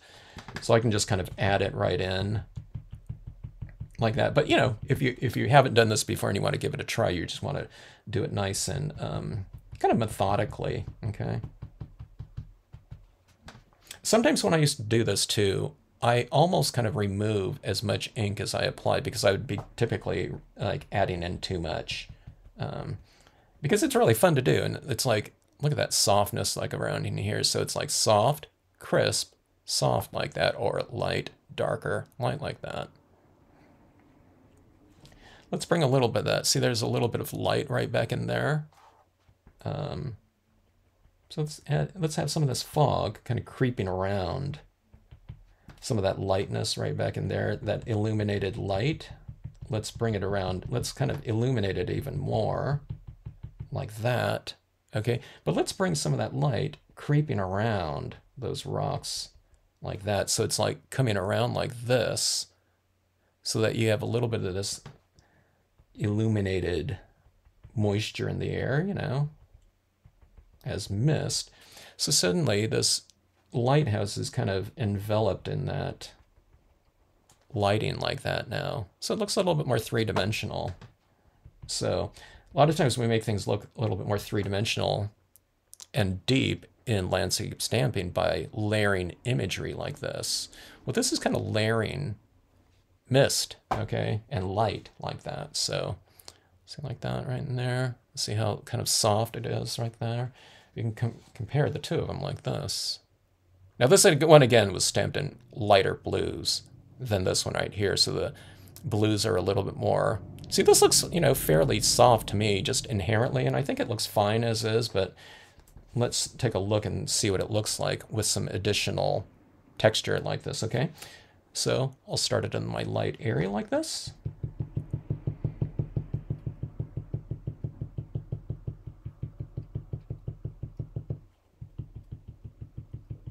Look how, see how, look at that cloud like that compared to like over here.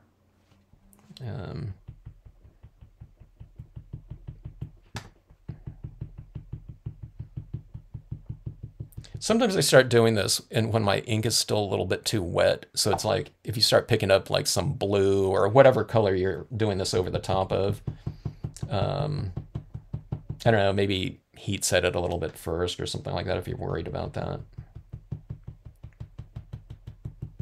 So you know how I'm going from darker like this when I'm doing, you know, paper towel, you know, applications of ink. I'm going from dark to light. I'm going from dark to light like this. So wet to dry, dark to light. Well, in this one right here, I'm going from light to dark like that, okay? So it's like tapping it around in there. You see this little area right here, and there's a little bit too much of that blue ink right there, so I'm just gonna knock it back, you know, quite a bit like that. We'll put it over some of these birds like so.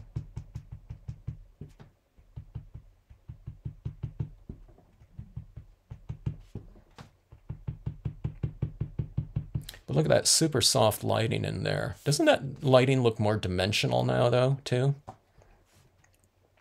So this right here, I'll leave that as is, but let's have some of that light coming out here like this, like it's really kind of spreading out and coming out at us. Like that. See that right there? Maybe even putting some on my tree, like that tree is kind of reflecting some of that light.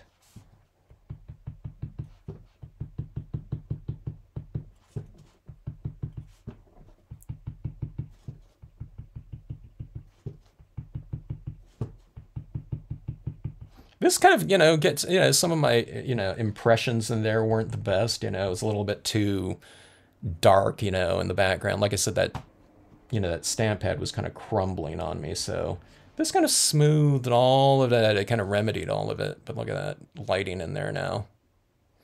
Let's hit some of this down, right down in here too. It's a little bit lighter down here from that other layer of clouds. See this tree right here is kind of reflecting some of that light. Or this one right here, now it's, instead of it being black, it's a little bit grayish. See this one right here? Let's put a little bit of light on that treetop right there. Maybe I'll do it on like one side of the tree. Like that. Yeah, so just kind of, everything's kind of going up into that light right there.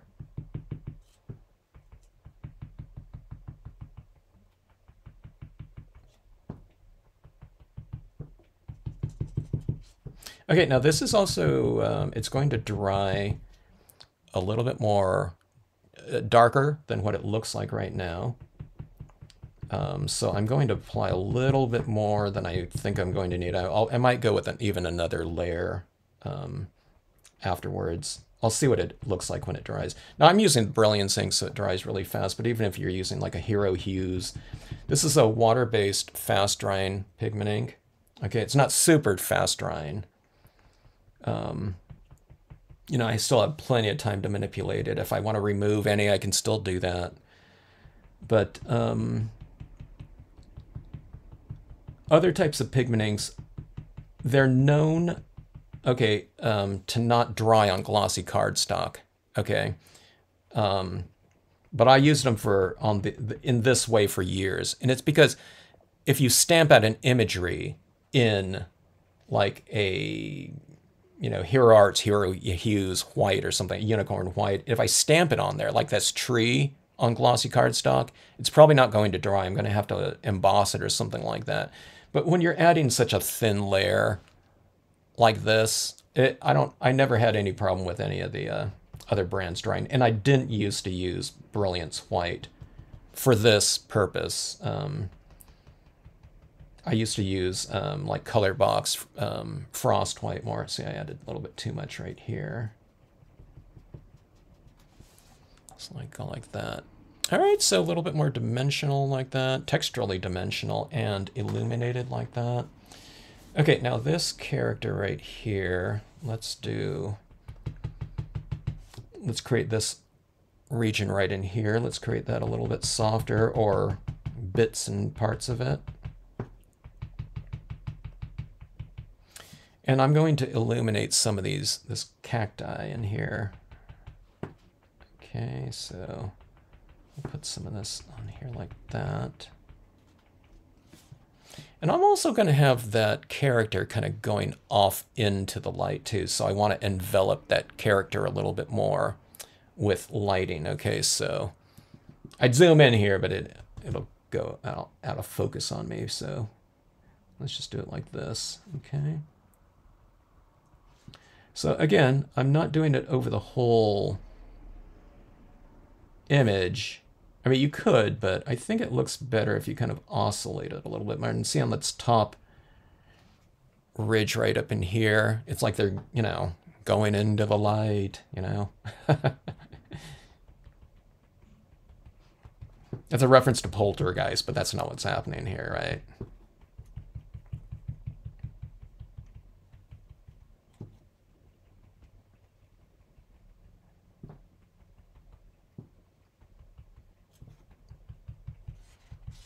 One of my friend's dads had like a ranch, you know, down in Mexico, and he died. But anyways, so he's kind of going off there like that. But see that lighting right there? I think that looks really good like that.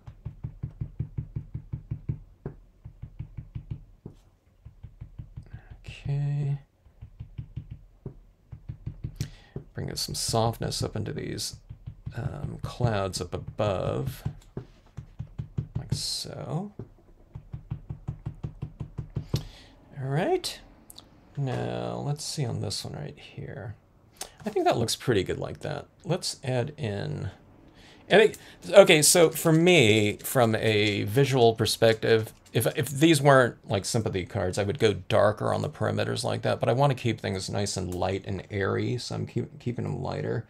Now the light, the windows in this lighthouse, I'm going to white out with my acrylic paint pen, as well as the light right up in here. So I'm going to reclaim the lightness, the whiteness of my paper just with this pen right here, okay? And then let's give it a little bit more highlighting on some of these rocks right in here. About like so. And I'm going to hit these too with some splatter painting, and I think these little kind of light.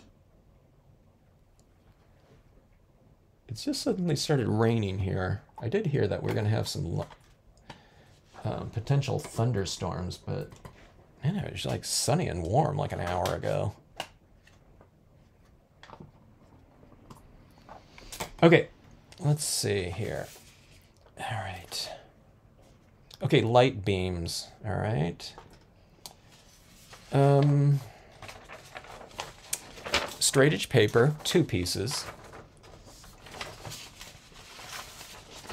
And you're going to create or designate a vanishing point for this lighting in here, okay?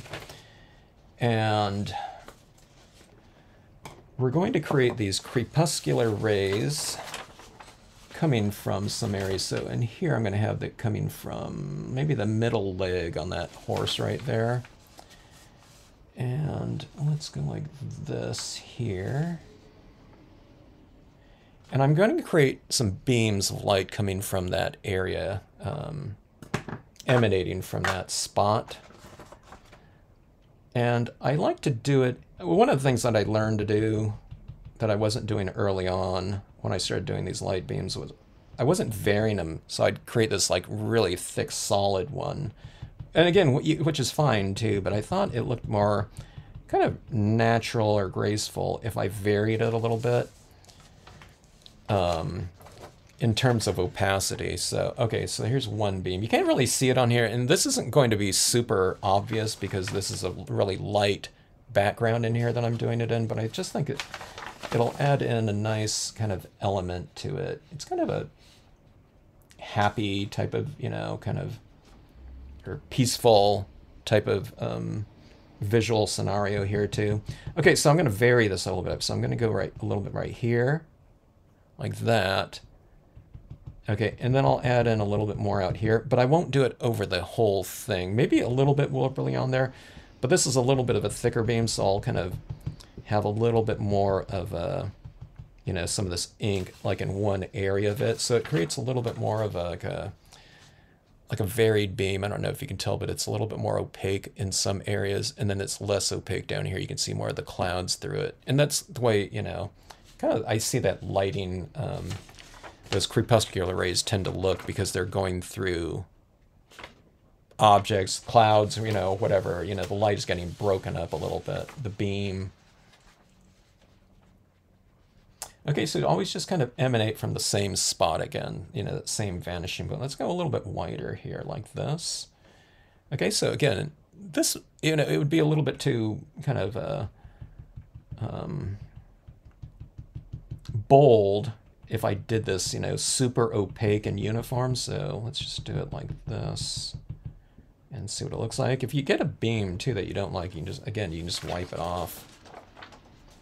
You see how that's going like that? You know, this on this one it's really kind of subtle, you know. You see these lines like that, but I think it looks pretty cool. I think another one kind of coming over this way, or we can have it going in front of this cacti down here maybe. And I tried to have it not so symmetrical too, again. So let's do this right here. Sometimes you see the angles and it's like, really, is that the angle right there, you know? Because it looks kind of strange, but if you're using the same kind of vanishing point, it'll always be correct. So I'm putting this right in front of that cacti. I can put it behind some of that cacti too, like so some of the beams are going in back of it and some in front too. You know, you can have another beam like go completely in back of it, so some of the beams are coming in front and some behind.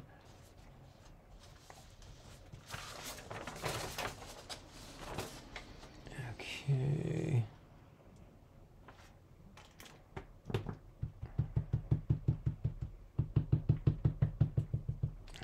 Right. Something like that. Maybe that one's like is that one too thick? Maybe. That one's a little bit too thick, so I'm going to put another one right here. Or I could just wipe off some of it, but I think I'm just going to put another beam, but make it a little bit more narrow. The beams are going to look really awesome on that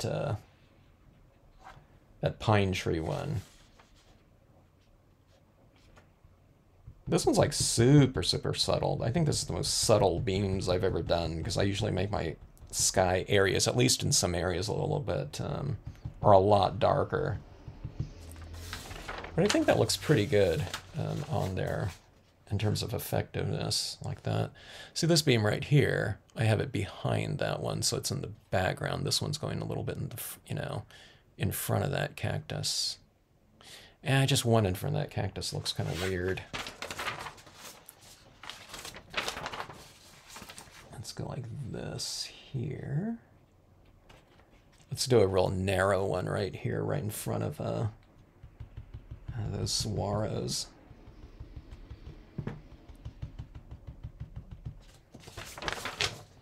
Okay, so we have that. And then, see, laying down my paper over the top of that, it was probably getting that a little bit. It was probably removing some of that white ink down there. So let's reapply some of that white pigment ink right in there. Like about like so. Let's make that a little bit softer right up there. Okay. It's a little bit more dynamic like that, you know? It gave it more direction too. All right, on this one right here, we'll have some of these beams coming right down here and streaking down here and going in front of some of these trees. Maybe I'll have it like this. It doesn't always have to be like around in every which direction, okay? You can have like one beam if you want to or something like that too. So it's whatever you want to do. Okay, so this one right here, let me go with, I'll designate the top of that little hanging billow right there, the middle of it as my, no, everything's going like right. What did I use? Oh, yeah. I used that one. I forgot I already had a vanishing point in this one. It's that little dot of ink. I used some white pigment ink over the top of it, so I can barely see it now, but it's like that little dot right there was my vanishing point, so. Okay, so here, so I'm not going to add the white pigment ink all the way up to that because this area in the middle is like white, okay? So you're just adding it wherever the color starts, okay? So right here is where that color starts. And let's add some, let's weaken it a little bit right here, and then let's go a little bit stronger down here again. And maybe I'll kind of, I call it like curtaining it, where it's like, in this case, it's lighter on one side and darker on the another side. Okay, so it's just transitioning it like that. See how that transitions from that to, and it kind of fades out right there too, and there's a little bit more of it right there too. But I really like that look there. And again, I wasn't doing that like right away. It was like, I think I observed some light beams and photographs, and it's like, okay, those ones really kind of like, it. You see it, and then you don't see it, and then it reappears again, you know. And I thought, oh, okay, that looks like much more natural. Especially if you have like your beams going through like some like a wooded area or something like that. You know, you don't even have to have the sky in the scene. Okay, right here. So it'll really show up right in front of these branches right here. So let's go like this. Let's add some right there. And then let's add some down here and see what that looks like. And then I'll kind of see that right there. Some right here, none, some. I don't know if that, you know, if it doesn't look good, then you can just add some more. See, that's kind of breaking it up like that. And it looks like a real natural, like, light beam to me. Let's do this right in here. We have a big cluster of, you know, some dark trees in here. Let's just kind of vary them a little bit. Let's try this one right here. Let's add some of it right in here. Like where the trees kind of start, and then I'll transition this off to where there's some light right in here, but I'll transition it off into nothing down here, so. Isn't that beam like that? You know, instead of just going all the way down to the base. That one looks pretty good. It's the strongest one in there, so I think I'm going to add in like another strong one somewhere just to kind of balance it out a little bit. But let's do this right here. And how about a wide one like that? But where it'll show up mostly is right in that darker area, which is not very dark, you know, but it's kind of light blue. Let's add it in there.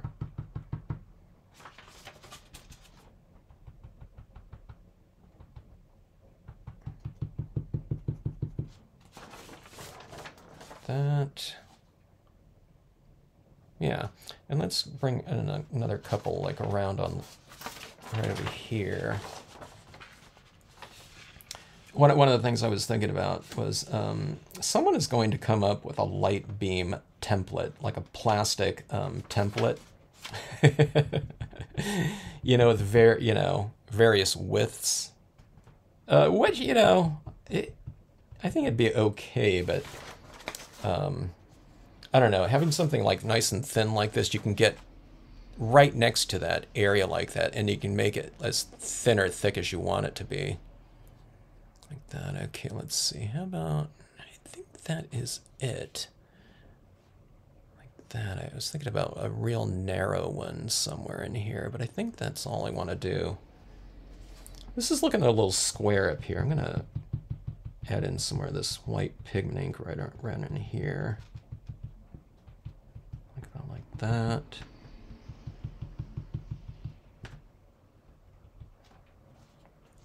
All right. And let's do it on this one as well. I think this looks fine as is, but I think it looked better with the beams. I totally forgot. I think this was the direction I was thinking about going in this one. See, this one already looks like a little beams coming down there.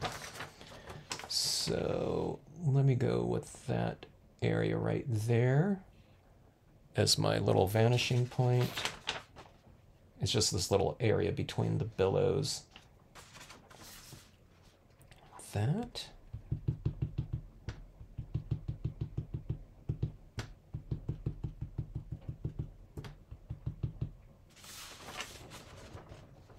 And then let's have one nice and bold going right in front of the lighthouse. It's kind of interesting because the lighthouse would be sending out, you know, a beam, but in this case we'll have the light in the sky as the source of the beam of light. I'll just have the lighthouse kind of glowing. Something like that right there. So see, that's another thing right there too. Now the lighthouse is kind of set behind something. It's not, you know, an actual image, but it's just you know, in this case, some white like that. So it's kind of sits into the scene a little bit more. And then let's do that thing where we have a beam going in front of, but also behind the lighthouse, okay?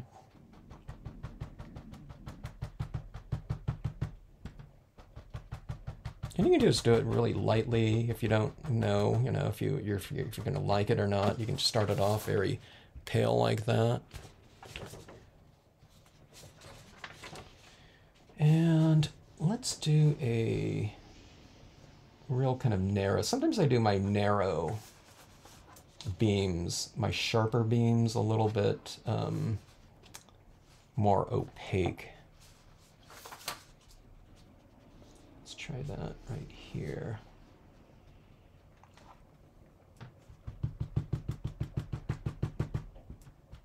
It's like maybe it's, I don't know, it's more kind of focused and less diffused maybe in terms of the theory of it being a little bit more opaque. I don't know. Something like that. See, it's a little bit lighter like that instead of like broken up maybe. I don't know. But let's see. Should we go with the one more? Let's kind of keep it kind of going that way. Instead of going down this way, let's keep it kind of at an angle like that. Let's go with one more out this way, I think.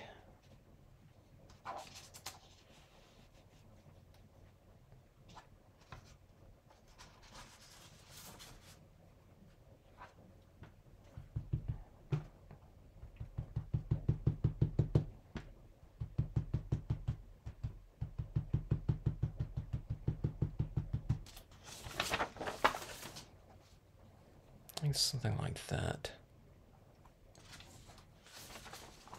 As I look at this, it's like, I can only kind of tell until I do it, but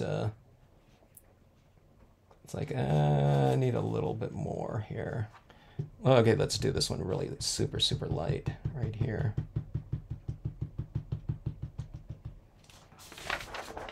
Okay, something like that. All right, so we have light and a very soft kind of application on all of these. And what I'll do now is we'll kind of, I don't know if it's balancing it out, but it's just adding, it's varying it a little bit more in terms of like little crisp, you know, lighting applications. And let's do it with the splatter painting here, okay? And I'll have that kind of coming out, like light is coming out like that. So this is really diffused and soft and light, and this is going to be very crisp. It won't show up too much because it's, you know, it's light on very light, but I think from a directional standpoint, it should be kind of interesting. So in other words, I'll have it kind of splattering kind of from the direction of the main light sources.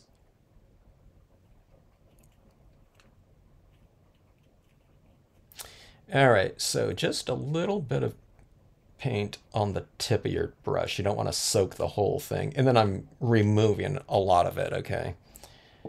So splatter painting, we're going back to like kindergarten here with the splatter painting technique. So I tend to move it in the direction that I'm going to be splattering it in a situation like this. So I'll kind of come from this way like this. And again, I'm not going to be able to see a lot of it because this is so light down here, okay? I barely see it on this one. Like I said, I usually go with much darker backgrounds. Right here, I need more paint. Always kind of apply a little bit at a time because you can always add more, like salt in cooking.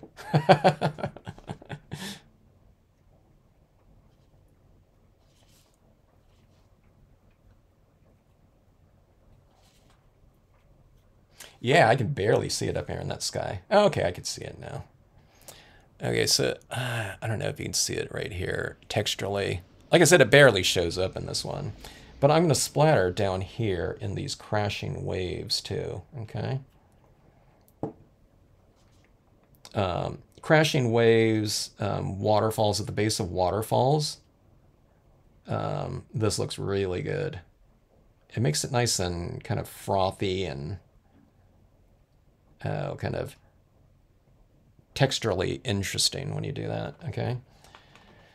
So I've added that right down in there, and I don't know if you can see those little splashes. You can add these types of things down into your piece with a paint pen or a gel pen if you want to do like exact little spots. If I'm adding a lot of something, though, this makes it kind of nice and quick and kind of random a little bit, or more varied. Okay, here I'm going a little bit more down there. So I don't know if it seems a little bit more active, but then you get light over darker areas like this. You get these little spots of like sparkly light that's reflecting that light down in these areas. And I don't know if you can see that, but I got a little bit of splatter kind of coming down here. But it looks like little, you know, light kind of coming down from whatever the, you know, the heavens.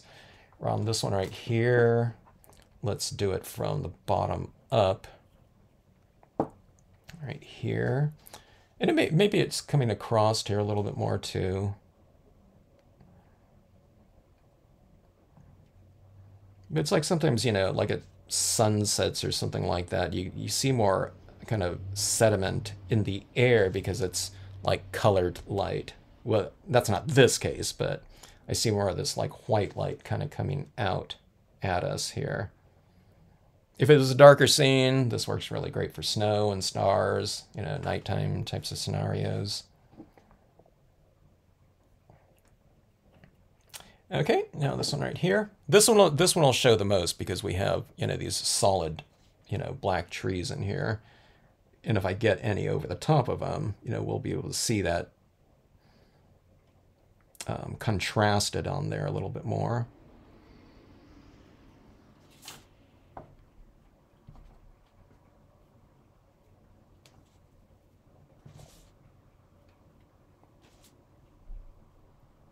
Like I said, I'm usually doing this on a much darker background so I can see it more. So here I'm getting a little bit bolder. I'm going more with like I usually just kind of release a couple hairs at a time, but on this one I'm releasing like a lot of them.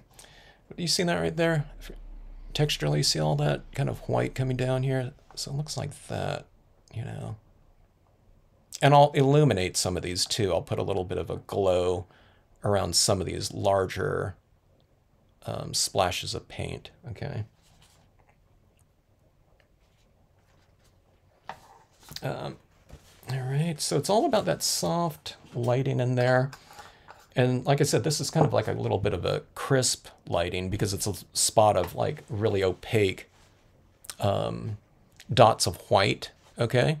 But if you have these elements of crispness within the piece, just by making something a little bit darker, the lighter areas seem lighter, but adding something a little bit crisp over the top of something soft, it makes the soft look that much softer. Now this one, I mean, it's really quite subtle, but you know, again, it's kind of just plain contrasts against one another.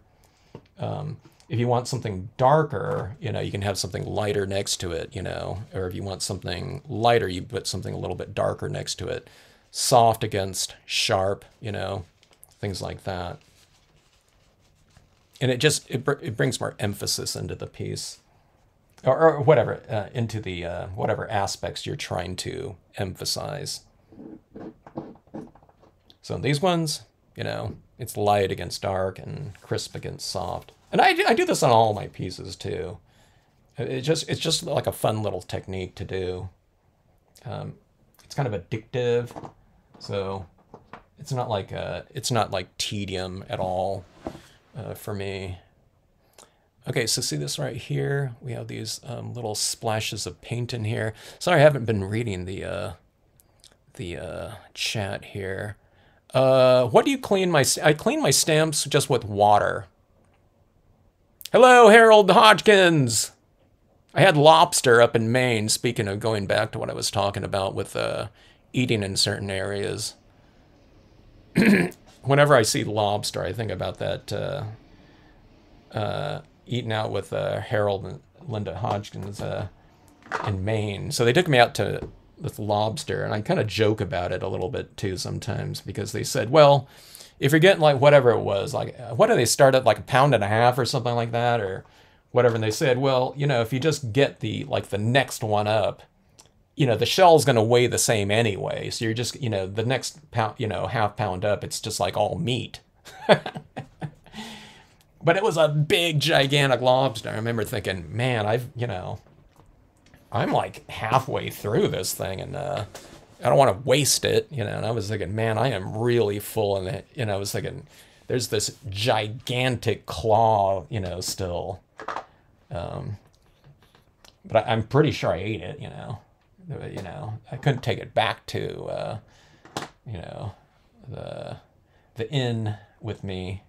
There wasn't like a refrigerator and stuff, and plus I was teaching at the store, you know, the next day anyway, so it's like I'm gonna eating like leftovers in the room, and you don't want to waste lobster. Okay, so here's like a little, these little kind of orbs of light look really good in the beams too, you know. That's one of my favorite places to add them in there. So, okay, so if I don't get a splash in there, I just add it in with my pen like this, okay? But let me bring some of these little orbs to life a little bit with a little bit of this pigment ink around them, and you just kind of add it in nice and slowly. Don't put a big blob of paint on them, okay? So this one right here, you'll be able to see this one much easier because it's in a darker area like that.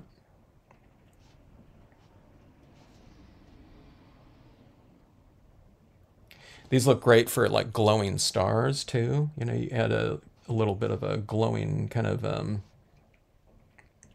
perimeter on some of them that really adds a nice textural touch to your pieces. I had that on my Aurora Borealis one. So this is the splatter painted stars in this holograph right here, but that little bit of that glowing pigment ink on a couple of these stars right in here really changes the spirit of that sky, and it makes it look more varied. And again, it's crisp against soft, right? All right, so in this case, those don't represent stars, but you see these like orbs of light coming out like that. Okay. And let's do it on this one here too in a couple areas. It kind of adds a whimsical, kind of magical touch to the, you know, the scenes too, I find. That's what they always have, like these little, in animated movies, you know, these like these little orbs or something like that kind of floating around, like in Disney movies.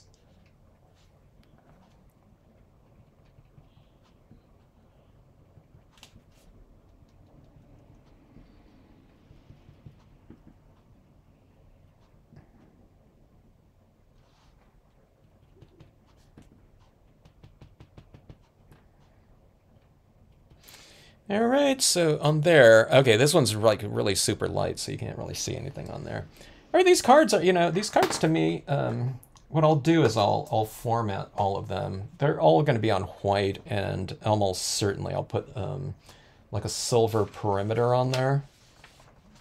I don't know if I have some silver cardstock here, but it'll look more like, it'll almost be kind of interesting to use a little bit of like holographic. Nah, holographic like that's too...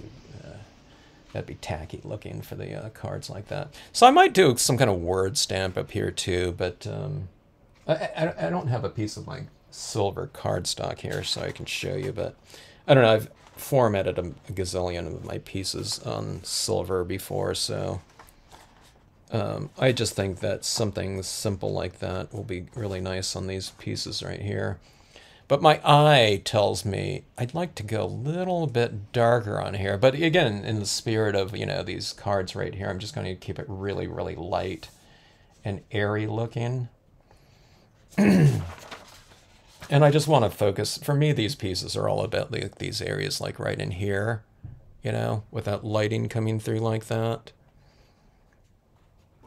And that's the look that I'm going after. I want the softest of light and like a lot of it, you know, instead of kind of a little bit more balanced. It's really focusing on that. Now, like I said, the framing like that up there again, like you could even see it against my board like that, but the silver has kind of a darker element to it and adds a little bit of a, oh, it's kind of a nice, elegant touch to these pieces, and it's my favorite combination with blue tones like that. So anyway, going with these, like I'm looking at these like in a trio. It'd be kind of interesting to do like 3 pieces in with these light beams like that, and have it in a triptych format, you know, where you display like 3 pieces together. I might have to do that sometime, or like on ATC sizes. I think that would be perfect.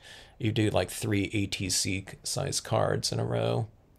Maybe, you know, something like this. It can even be this, you know, this element like this, but the theme, it would be the beams in there. So you can have these beams coming out in like a series of 3 pieces like that in a triptych.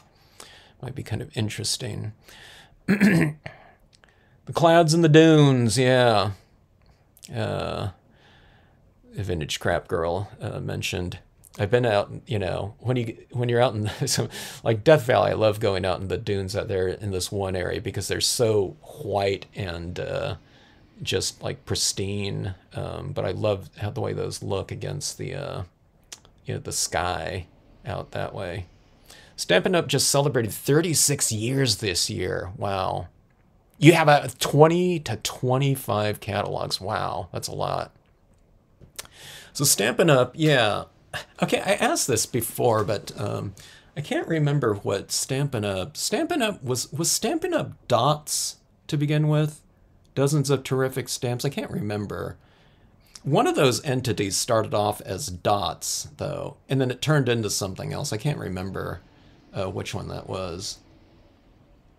Oh, catalogs, the Sears and JCPenney catalogs, yeah. So we used to go through that Sears one all the time and just drool over those all of that, those catalogs out there.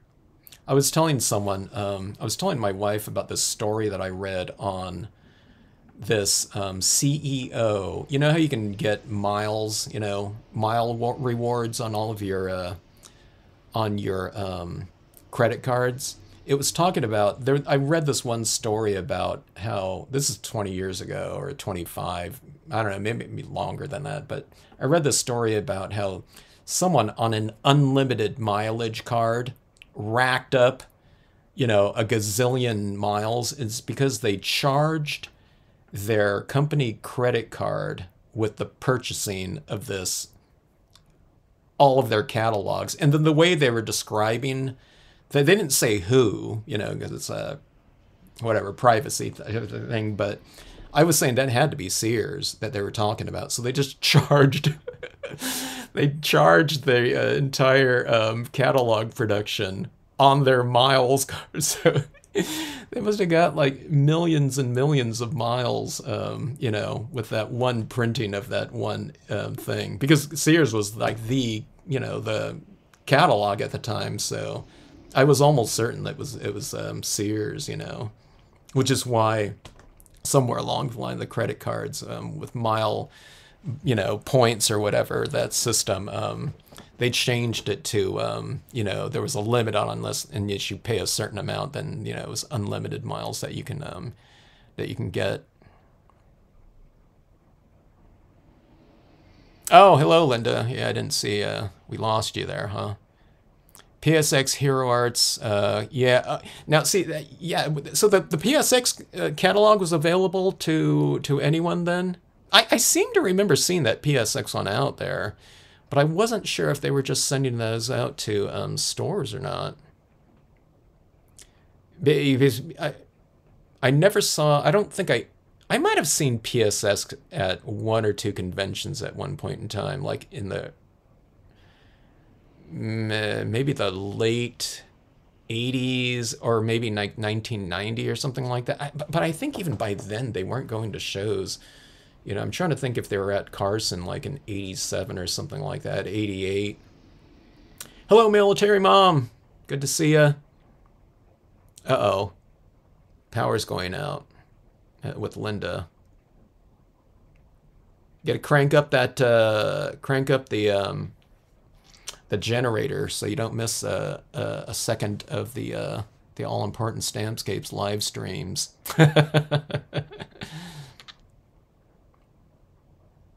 Oh, your great-granddaughter's 4th birthday. Oh, fun. You checked your phone. Oh. Hello, Bill. Yeah, really simple cards, huh? Linda, here with the clouds and the simple desert one, Like I said, for me, these pieces are the same thing's kind of going on in all of these right here. It's just a matter of, what you're doing in the foregrounds, but it's like the technique is all the same on these ones. If you really break down kind of my methodology with a lot of my pieces, not with every type of scenario, but it's kind of the same. It's, if you look at something like this right here, I mean, this is not clouds or something like this, but this is a piece of the matte cards, the semi-gloss cardstock. But you can see it's just darker on the outsides like this. And then I have my lighter area in the middle somewhere. And do you see this where I come up with a little pigment ink in there? So I go dark to light on the perimeters, okay? And here's an object right here. It's, a little bit dark, but we oscillate it. We go dark, like that. Well, this is like, in the clouds like it's like dark, or light, dark, light like that, right? And then you go with the white pigment, you just kind of hit in here and you just go light to dark like that out there. So dark to light and light to dark like that.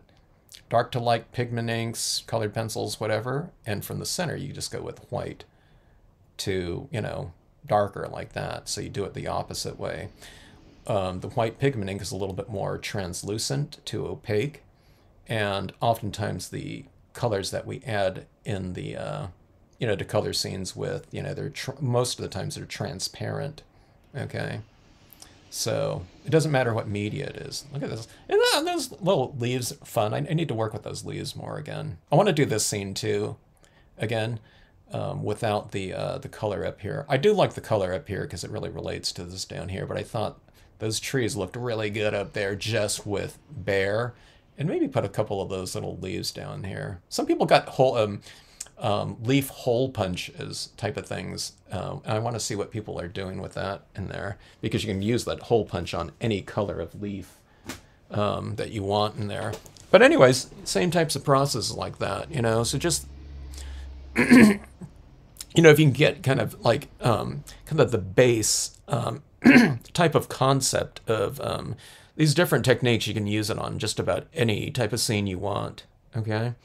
So on this one right here, again, it's just oscillating things. You know, the clouds up there are not all colored uniformly like blue or something like that. It's just going from darker up here, lighter, a little bit darker, and lighter down here. But there's darks and lights in all of the little, you know, objects or areas of a scene. So just don't color in everything completely, and you can really, you know, kind of direct lighting or define lighting in a scene. And that's all I'm doing just about with every card that I ever do. It's the exact same technique. And it might be, excuse me, different media, but I'm doing the same thing with colored pencils as I do with, you know, dye-based inks or pigment inks or something like that.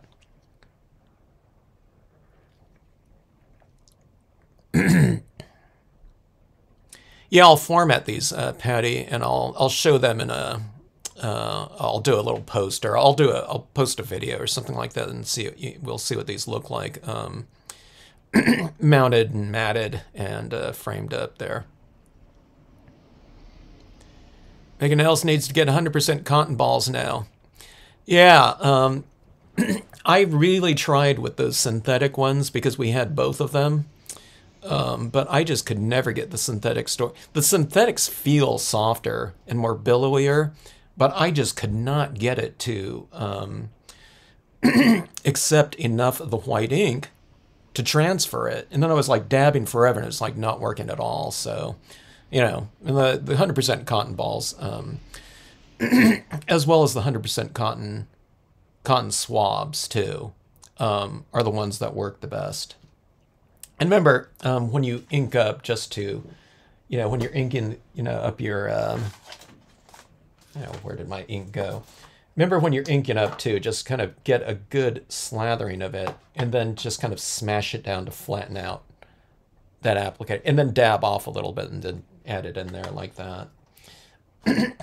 And like I said, everyone, when they first do it, they're adding in way too much ink at, you know, any given time. So, you know, kind of remove a little bit of it off, especially if you don't use your white pigment ink too much. And, you know, the white pigment ink is going to be like really thick on there. So just keep that in mind. I emphasize that a lot. I know I say the same thing a gazillion times in all of my videos, but that's what I used to do in all my workshops. They just hear me saying the same, you know, like, I don't know, like 5 things 100 times.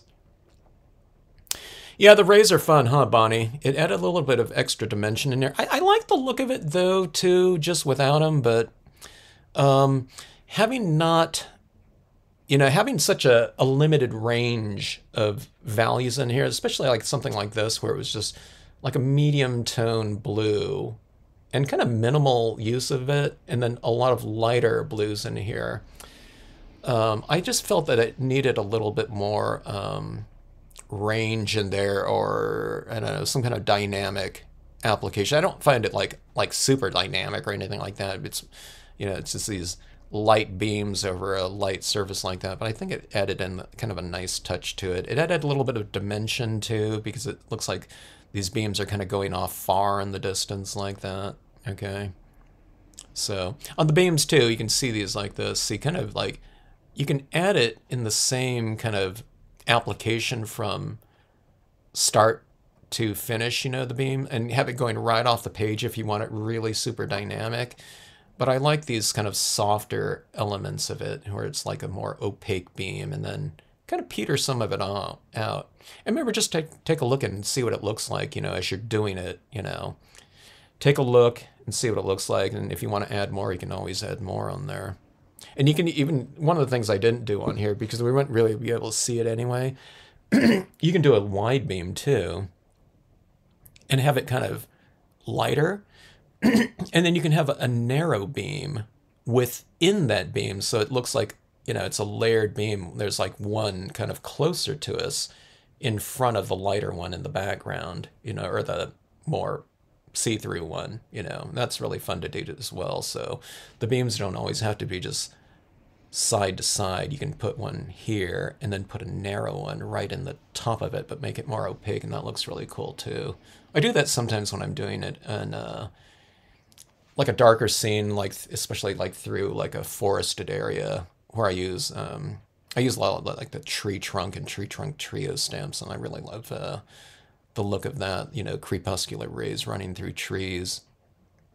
Let's see, I made a sunbeam temple from a Stampin' Up! Sun with rays. It has a brad attaching the rays, so it's adjustable. Well, that sounds really cool, Linda.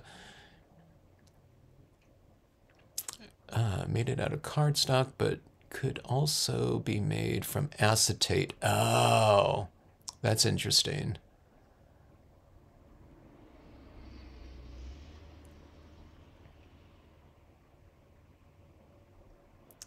Red Lobster is in trouble. Its solution, all you can eat lobster. I was watching this video on this guy that goes around to buffets mostly, but he went into Red Lobster, and it was like, is the all you can eat shrimp, I think the title of it, their thumbnail was like, I don't know if they used scam was the word. I don't think they did, but I don't know, they walked out, just the two of them walked out of like Red Lobster. I think he dropped with the all you can eat shrimp deal. I think they walked out of there with, they didn't buy alcohol, I don't think. It was just like regular like sodas or something like that. But when all was said and done, it was like, I don't know, it was like $90 or something like that. I mean, his point was, if you just order the shrimp, kind of separately, would it, is the all you can eat, aspect of it, a really great deal or something like that. Yeah, I want to try that triptych, Caroline. I might have done that before too. It would be interesting too to do those like beams of light like that. I used to do it sometimes. I think I did on stamp board or clay board, art tiles in this case. And then I would scribe lines back into, if anyone doesn't know, it's kind of like scratchboard we're talking about. So if this was on scratchboard right here, you can scratch in the lines back in there in these very engraved styles like that. And I had really kind of narrow ones and kind of wider ones. Not super wide, but they would actually be lines. So a beam like this might be, created from like 5, scratched lines in it. So it came, it's basically like an engraving that you're doing. But I think I've done that before. I can't remember, but it sounds kind of familiar in terms of a triptych, featuring light beams like that. So yeah, I should do that right that. Hey, so Hodgkins, do you guys still have all of, do you have a lot of the catalogs from different companies? So Hodgkins had a store, Penn Ventures, so I don't know. Do you guys have like, unless you, I don't know, you probably, unless you kept them all, I don't know, do you have like 300 catalogs or something like that? Maybe more, I don't know. Maybe 400, something like that. Oh yeah, close to my heart was the dots then, right? Was that in reference to? Yeah, that's right. Harold has been watching you doing the light beams. Yeah, Harold, you gotta, okay, so is this Linda typing right here then? Yeah, Harold, you gotta try out the light beams right there. Bust out that Brilliance White. Harold had a, Harold, you had a idea card, right, that I used to get printed up? I have a secondhand PSX catalog.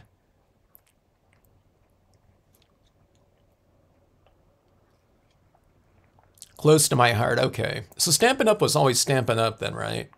Oh, you sold most of them. Oh, okay. I was thinking some of those catalogs, you know, going back, it'd be interesting. I'd like to get some catalogs and then, especially of those companies that, well, a lot of them aren't around anymore, but it's just kind of interesting to see. I like a pretty big company used to be called Graphistamp. Okay, I used to see them all. You didn't see them in stores a lot of time. Well, you did. You saw them in stamp stores, but you also saw them in a lot of gift stores. Like I used to go to a lot of like museums of natural history or something like that, and you would see their products in gift stores like that all the time because it was a lot of like sea mammals and things like that, nature. And I was like, didn't have couldn't find any information on them anywhere. And then so I did that video, but I don't know, through some research, I was able to track down one of their owners of that line. And I think I have that. I have that catalog up. But that's like one of those examples like that. It's just like, you know, a pretty big rubber stamp company at one point in time, and just like no information of them anywhere, you know. And I really liked their designs. They were really cool. But yeah. So yeah. So it's like I'm asking right here. Yeah, a lot of people, you know, we don't have like a lot of you know, some of those catalogs from back when. So I don't know. It'd be just kind of nice to have those documented somewhere.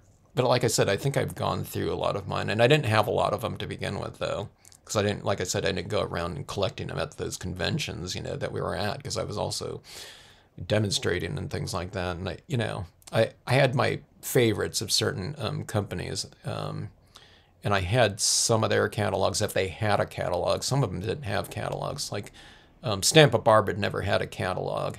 They would have had to have, if they had a catalog, they would have had to have like space for, I don't know, I wouldn't be surprised if it was like 100,000 images or something like that. Maybe that's why he never did it, you know. And he didn't want to go mail order sometimes too, because he felt that if he goes mail order, then people wouldn't come over to the store anymore or something like that too. But they used to buy out just about, I don't know if it was every company that went out of business, but a lot of companies that were closing up through like the early 90s, maybe mid 90s, or I don't know. I don't think it was late 90s, maybe. If some company was going out of business, they'd offer it up to them because they probably had the cash flow for it or something like that. So they bought out a lot of different companies.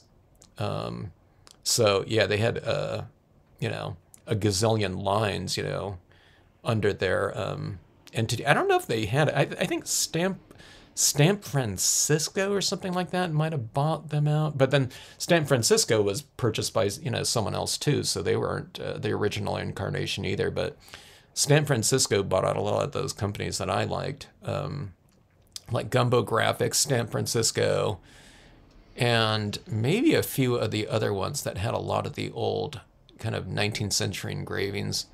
So when I say they bought those companies like that, all the imagery was already copyright free anyways that they were using. So, but I guess they were buying maybe their plates or anything like that, the molds and things like that, or it's already kind of a curated line maybe, or I don't know.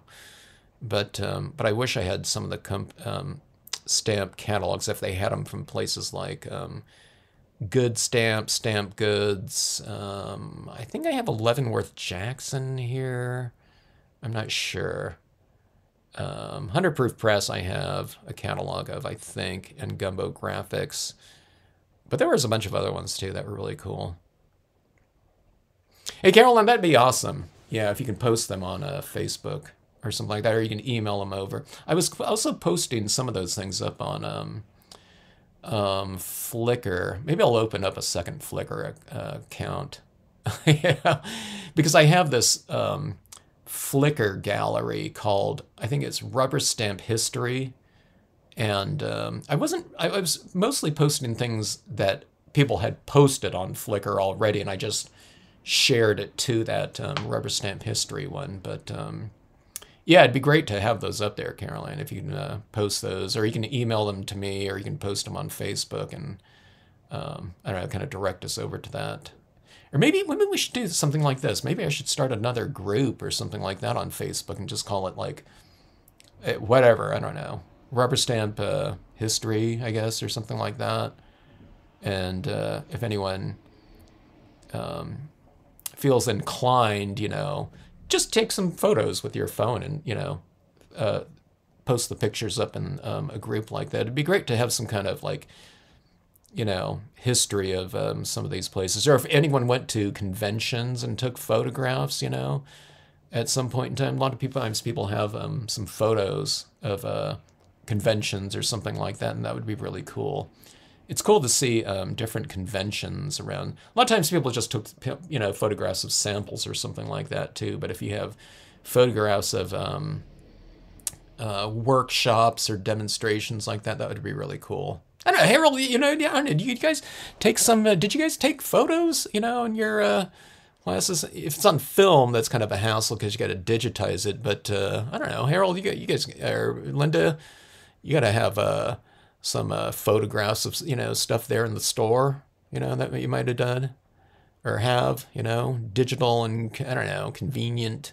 Maybe you have to look it up somewhere, and where that is, but that would be cool to get something like that posted. A company that did Freddy and Frita Frog. That sounds familiar, Harold. Yeah, 100 Proof Press is still out there too, so I think they're on their 3rd owner, I think. I didn't know the first owner, but I knew... what was her name? I forget her first name, but I think her last name was Moneypenny because I'm really bad at names, but I remember that one.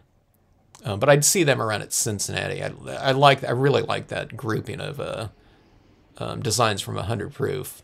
That's one of those catalogs, that and Gumbo Graphics, where I can go through it. It's like, I wouldn't mind having like 75% of that entire catalog. It was really awesome. Okay, yeah, let's do that. Let's start a group on Facebook, like Rubber Stamp History or something like that. If there's not a group already called that, and we can post up like that. I guess hopefully Facebook's around to stay. You never know with these tech companies like that. Some of these things are like gigantic and it's like gone. Like I'm worried about Flickr sometimes. There was an Angel Company Stamps. Yeah, you're talking about that company that was called the Angel Company? I also know a company that was called the Angel Company, but he had amassed like all the different angels that he could find from other companies, and he put it into one catalog. And but I think you're talking about the actual company that was called that, though. All right. The Freddy and Frida Frog sound familiar. Maybe I'm just kind of imagining it, though. But I knew this. I used to teach at this store called Toad Hall. So she had like a wall of, like frog, I think. I think she collected a lot of it, so she ordered a lot of those ones there. But it was a rubber stamp store called Toad Hall. The owner loved frogs. Rubber Baby, yeah, the rubber pit. Now, no one has a photograph of that, dude. Do you have a photograph of that, Catherine? When people are going to those conventions, I mean, it's awesome. There were cameras around, but like when they were around, that was still like probably film mostly. I don't know if people had picked up, digital cameras. Digital cameras were probably around, but it even took me like, I love taking photos, but it took me a few years to pick up a digital camera.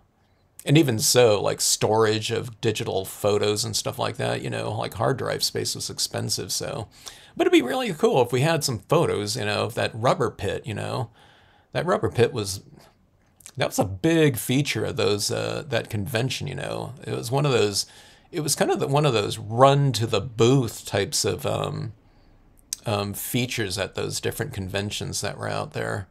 What was it? It was Chuck and Paula, right? For Rubber Baby. We still have the photos somewhere hoarded away. Okay, so those are the hard copy photos, Harold. You don't have anything on Dig, like from the 2000s or something like that? The artist demonstrator stamps. She had stamp art on packages, but not the name. Okay. Huh.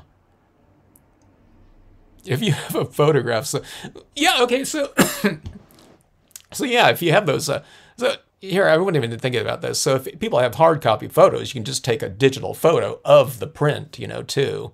Or even if you just kind of put out, you know, like a bunch of photos, you know, you don't have to do it one by one and crop them and, you know, clean them up or anything like that. But if you just have like photos, just, you know, and you don't want to take a lot of time, just put, you know, several photos online and just take a picture of like a grouping of it and just post it up like that. I'd love to see some of these things like this, you know. Some of these things, you know, once these companies were gone, it's like I said, there's no record of it anywhere, you know. Or those, you know, some conventions that were around or booths like we're talking about. And unfortunately, I don't have a lot of it because I was always working the shows. So one time I have like photographs of the Carson convention because my boss said, hey, Kevin, you know, maybe you can take some photos at this next show. So I walked around and I specifically took some photos like, I don't know, like for 15 minutes or a half an hour or something like that. But yeah, some of those entities were really quite something. Like the lines to get into like the Carson show. Sometimes I don't think I got a photograph of that, but there might be, I don't know, 300, 400 people out there in line sometimes before the show opened on Saturday mornings. And getting there when we got there as a company to set up our booth, you know, or finish setting up like 2 hours before the show was opened, and there'd be like a line, you know, and there was 2 entrances at that show too. So I wish some people had some photographs of things like that, you know. You know what I mean? It'd be like us, you know, that went to those things, you know, but it'd be just kind of cool to be able to see some of those things again. Was it Scottish Rite Temple here in Sacramento? Okay, yeah, I went to that show once, Christine, the Sacramento show, and it was when it was always Rubberama, right? But it was the first one that Donnie put on, and I don't know if it was at that Scottish Rite Temple, but yeah, that'd be cool to see some of those show photos. Like I said, I have some of it up on my Flickr gallery already. But it's mostly of like my booth. You know, I don't have like photographs of like all around the show and things like that. Again, yeah, a mirror was a really big help. Yeah. I remember people bringing those like little compact mirrors, you know. And especially, I think they were especially getting, it was for the word stamps, right? Word and quote stamps. They can see it in there. Yeah. That was like funny. So that rubber pit like that. And then it's that company that still goes around to the shows, but the sister sold it to the brother. And he was at the Mesa convention, the last one I went to. God, what was it? Rubberneckers. Rubberneckers. I remember seeing all that rubber in the Rubbernecker booth, and people with their mirrors, you know, little compact mirrors or something like that for all that unmounted rubber in those places. We have 50 years of Harold's photos buried upstairs. Yeah. It might take you 50 years to go through them. But yeah, that'd be cool. Harold, that's your project for this next week here. Go and organize all those photos. Take a digital photograph of those and then post those to the rubber stamp history. Or I don't know, anyone can, if any of you can, you know, I don't have to, you know, anyone can start a group on Facebook and just, I don't know, just let us know if it's up. Or just make it I think if you make it just a public group too, you don't have to make it a private group, right? And then anyone can just go on there and post away. You don't have to, you know, accept invitations to it or anything like that. I think, right? I think that I started one group for my old illustration professor. It was like Long Beach State illustration alumni or something like that. And I seem to recall it was easy to do. And I just made a public group, I think. And I think I'm the only member in it. But it was easy to do, but it would be just cool to have like, some documented stuff up, like I said. So that's Harold's. Harold's going to be a big contributor to that one, So 50 years of Harold's photos up there. But it's not 50 years. That wouldn't be 50 years of stamping stuff, though, Linda. We want the stamping related stuff, photographs of your store and workshops and things like that. And Harold's going to do that. He's going to organize it, in terms of time and theme. Rubbernecker last year, yeah. Okay, he went to the Sacramento Scrapbook. That Rubbernecker, if anyone's never been to a convention before, there's some booths that are, really small, just a few things out, something like that. But that Rubbernecker booth, it must have been, when I saw him at Mesa, I don't know if I saw him there before, or, since I've been doing shows there. I'm not doing the next show, but that booth must have been 40 feet long or something like that, with rolling kind of display units and stuff like that. It was like really something. So I was thinking, man, that guy must be going around, to all of the different shows and just traveling from show to show these days, to have that, amount of, setup out there. And it was big. And they just go around in this big truck and, roll it up in there. It was huge. Yeah, it's just like Stamps by Judith. They do that too. But I think this guy's booth was like bigger than Stamps by Judith too. All right, folks. I'll get these formatted up.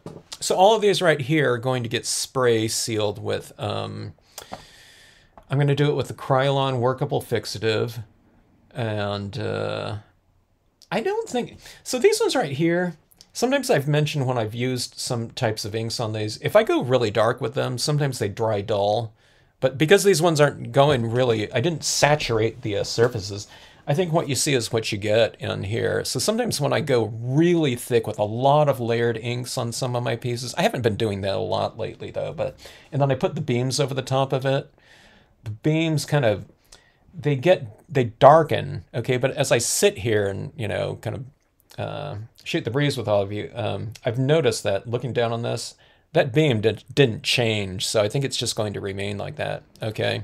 But when I spray seal this, I'm going to spray seal it with the workable fixative. I've been spraying it with thicker styles of sprays over the years, like the UV resistant clear and everything like that. But I think the workable fixative is going to retain the look of that. Sometimes if you spray these beams right here that are a little bit more delicate like that, too thickly with the, with too thick of an application of acrylic, sprays like that, clear sprays, it disappears a little bit. Not completely if you hit it lightly, but if you really slather it, the beams would tend to disappear. But the workable fixatives it's a really thin acrylic sealant, and it dries really fast on there. So I think these pieces are just going to remain like that. So here's, again, it's a good, just a little bit of a recap here too, and that little bit of color like that. So you can bend your color schemes around a little bit just with some really light tones, to get some different looks on there. This one right here, I don't see too much of this antique linen. I think the antique linen was more apparent earlier, but I think it's dried and it's kind of like dulled out a little bit. But you can see it's a little bit, there's a little bit of a tinge of warmth here, like that little glow in there. I think it's the antique linen over some of that blue. I'm not sure. Maybe a little bit. I'm not. But you can tweak your pieces just by doing some light applications like that. So anyway, just made the battery's about to die. Hope you get your power back on there, Linda. All right, everyone.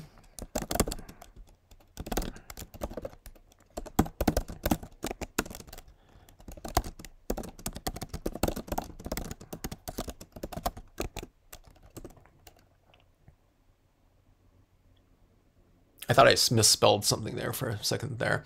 All right, so I hope to see you on that. And if anyone's on Facebook, I don't know, sometime over this weekend I'll do a group, a new group or something like that. The rubber stamp history or something like that. I don't know, that doesn't sound like, that's not an appealing name like that. I don't know. If anybody else, you know, can think of, you know, a better name for it or something like that, then, you know, you can start the group too, and just, like I said, leave it at maybe like a public group, and we'll just, you know, as time goes by or something like that, we'll post some photos of things like that up, and photos and things like that, or photographs of catalog covers would even be cool, you know, or something like that. All right, everyone. Thanks again.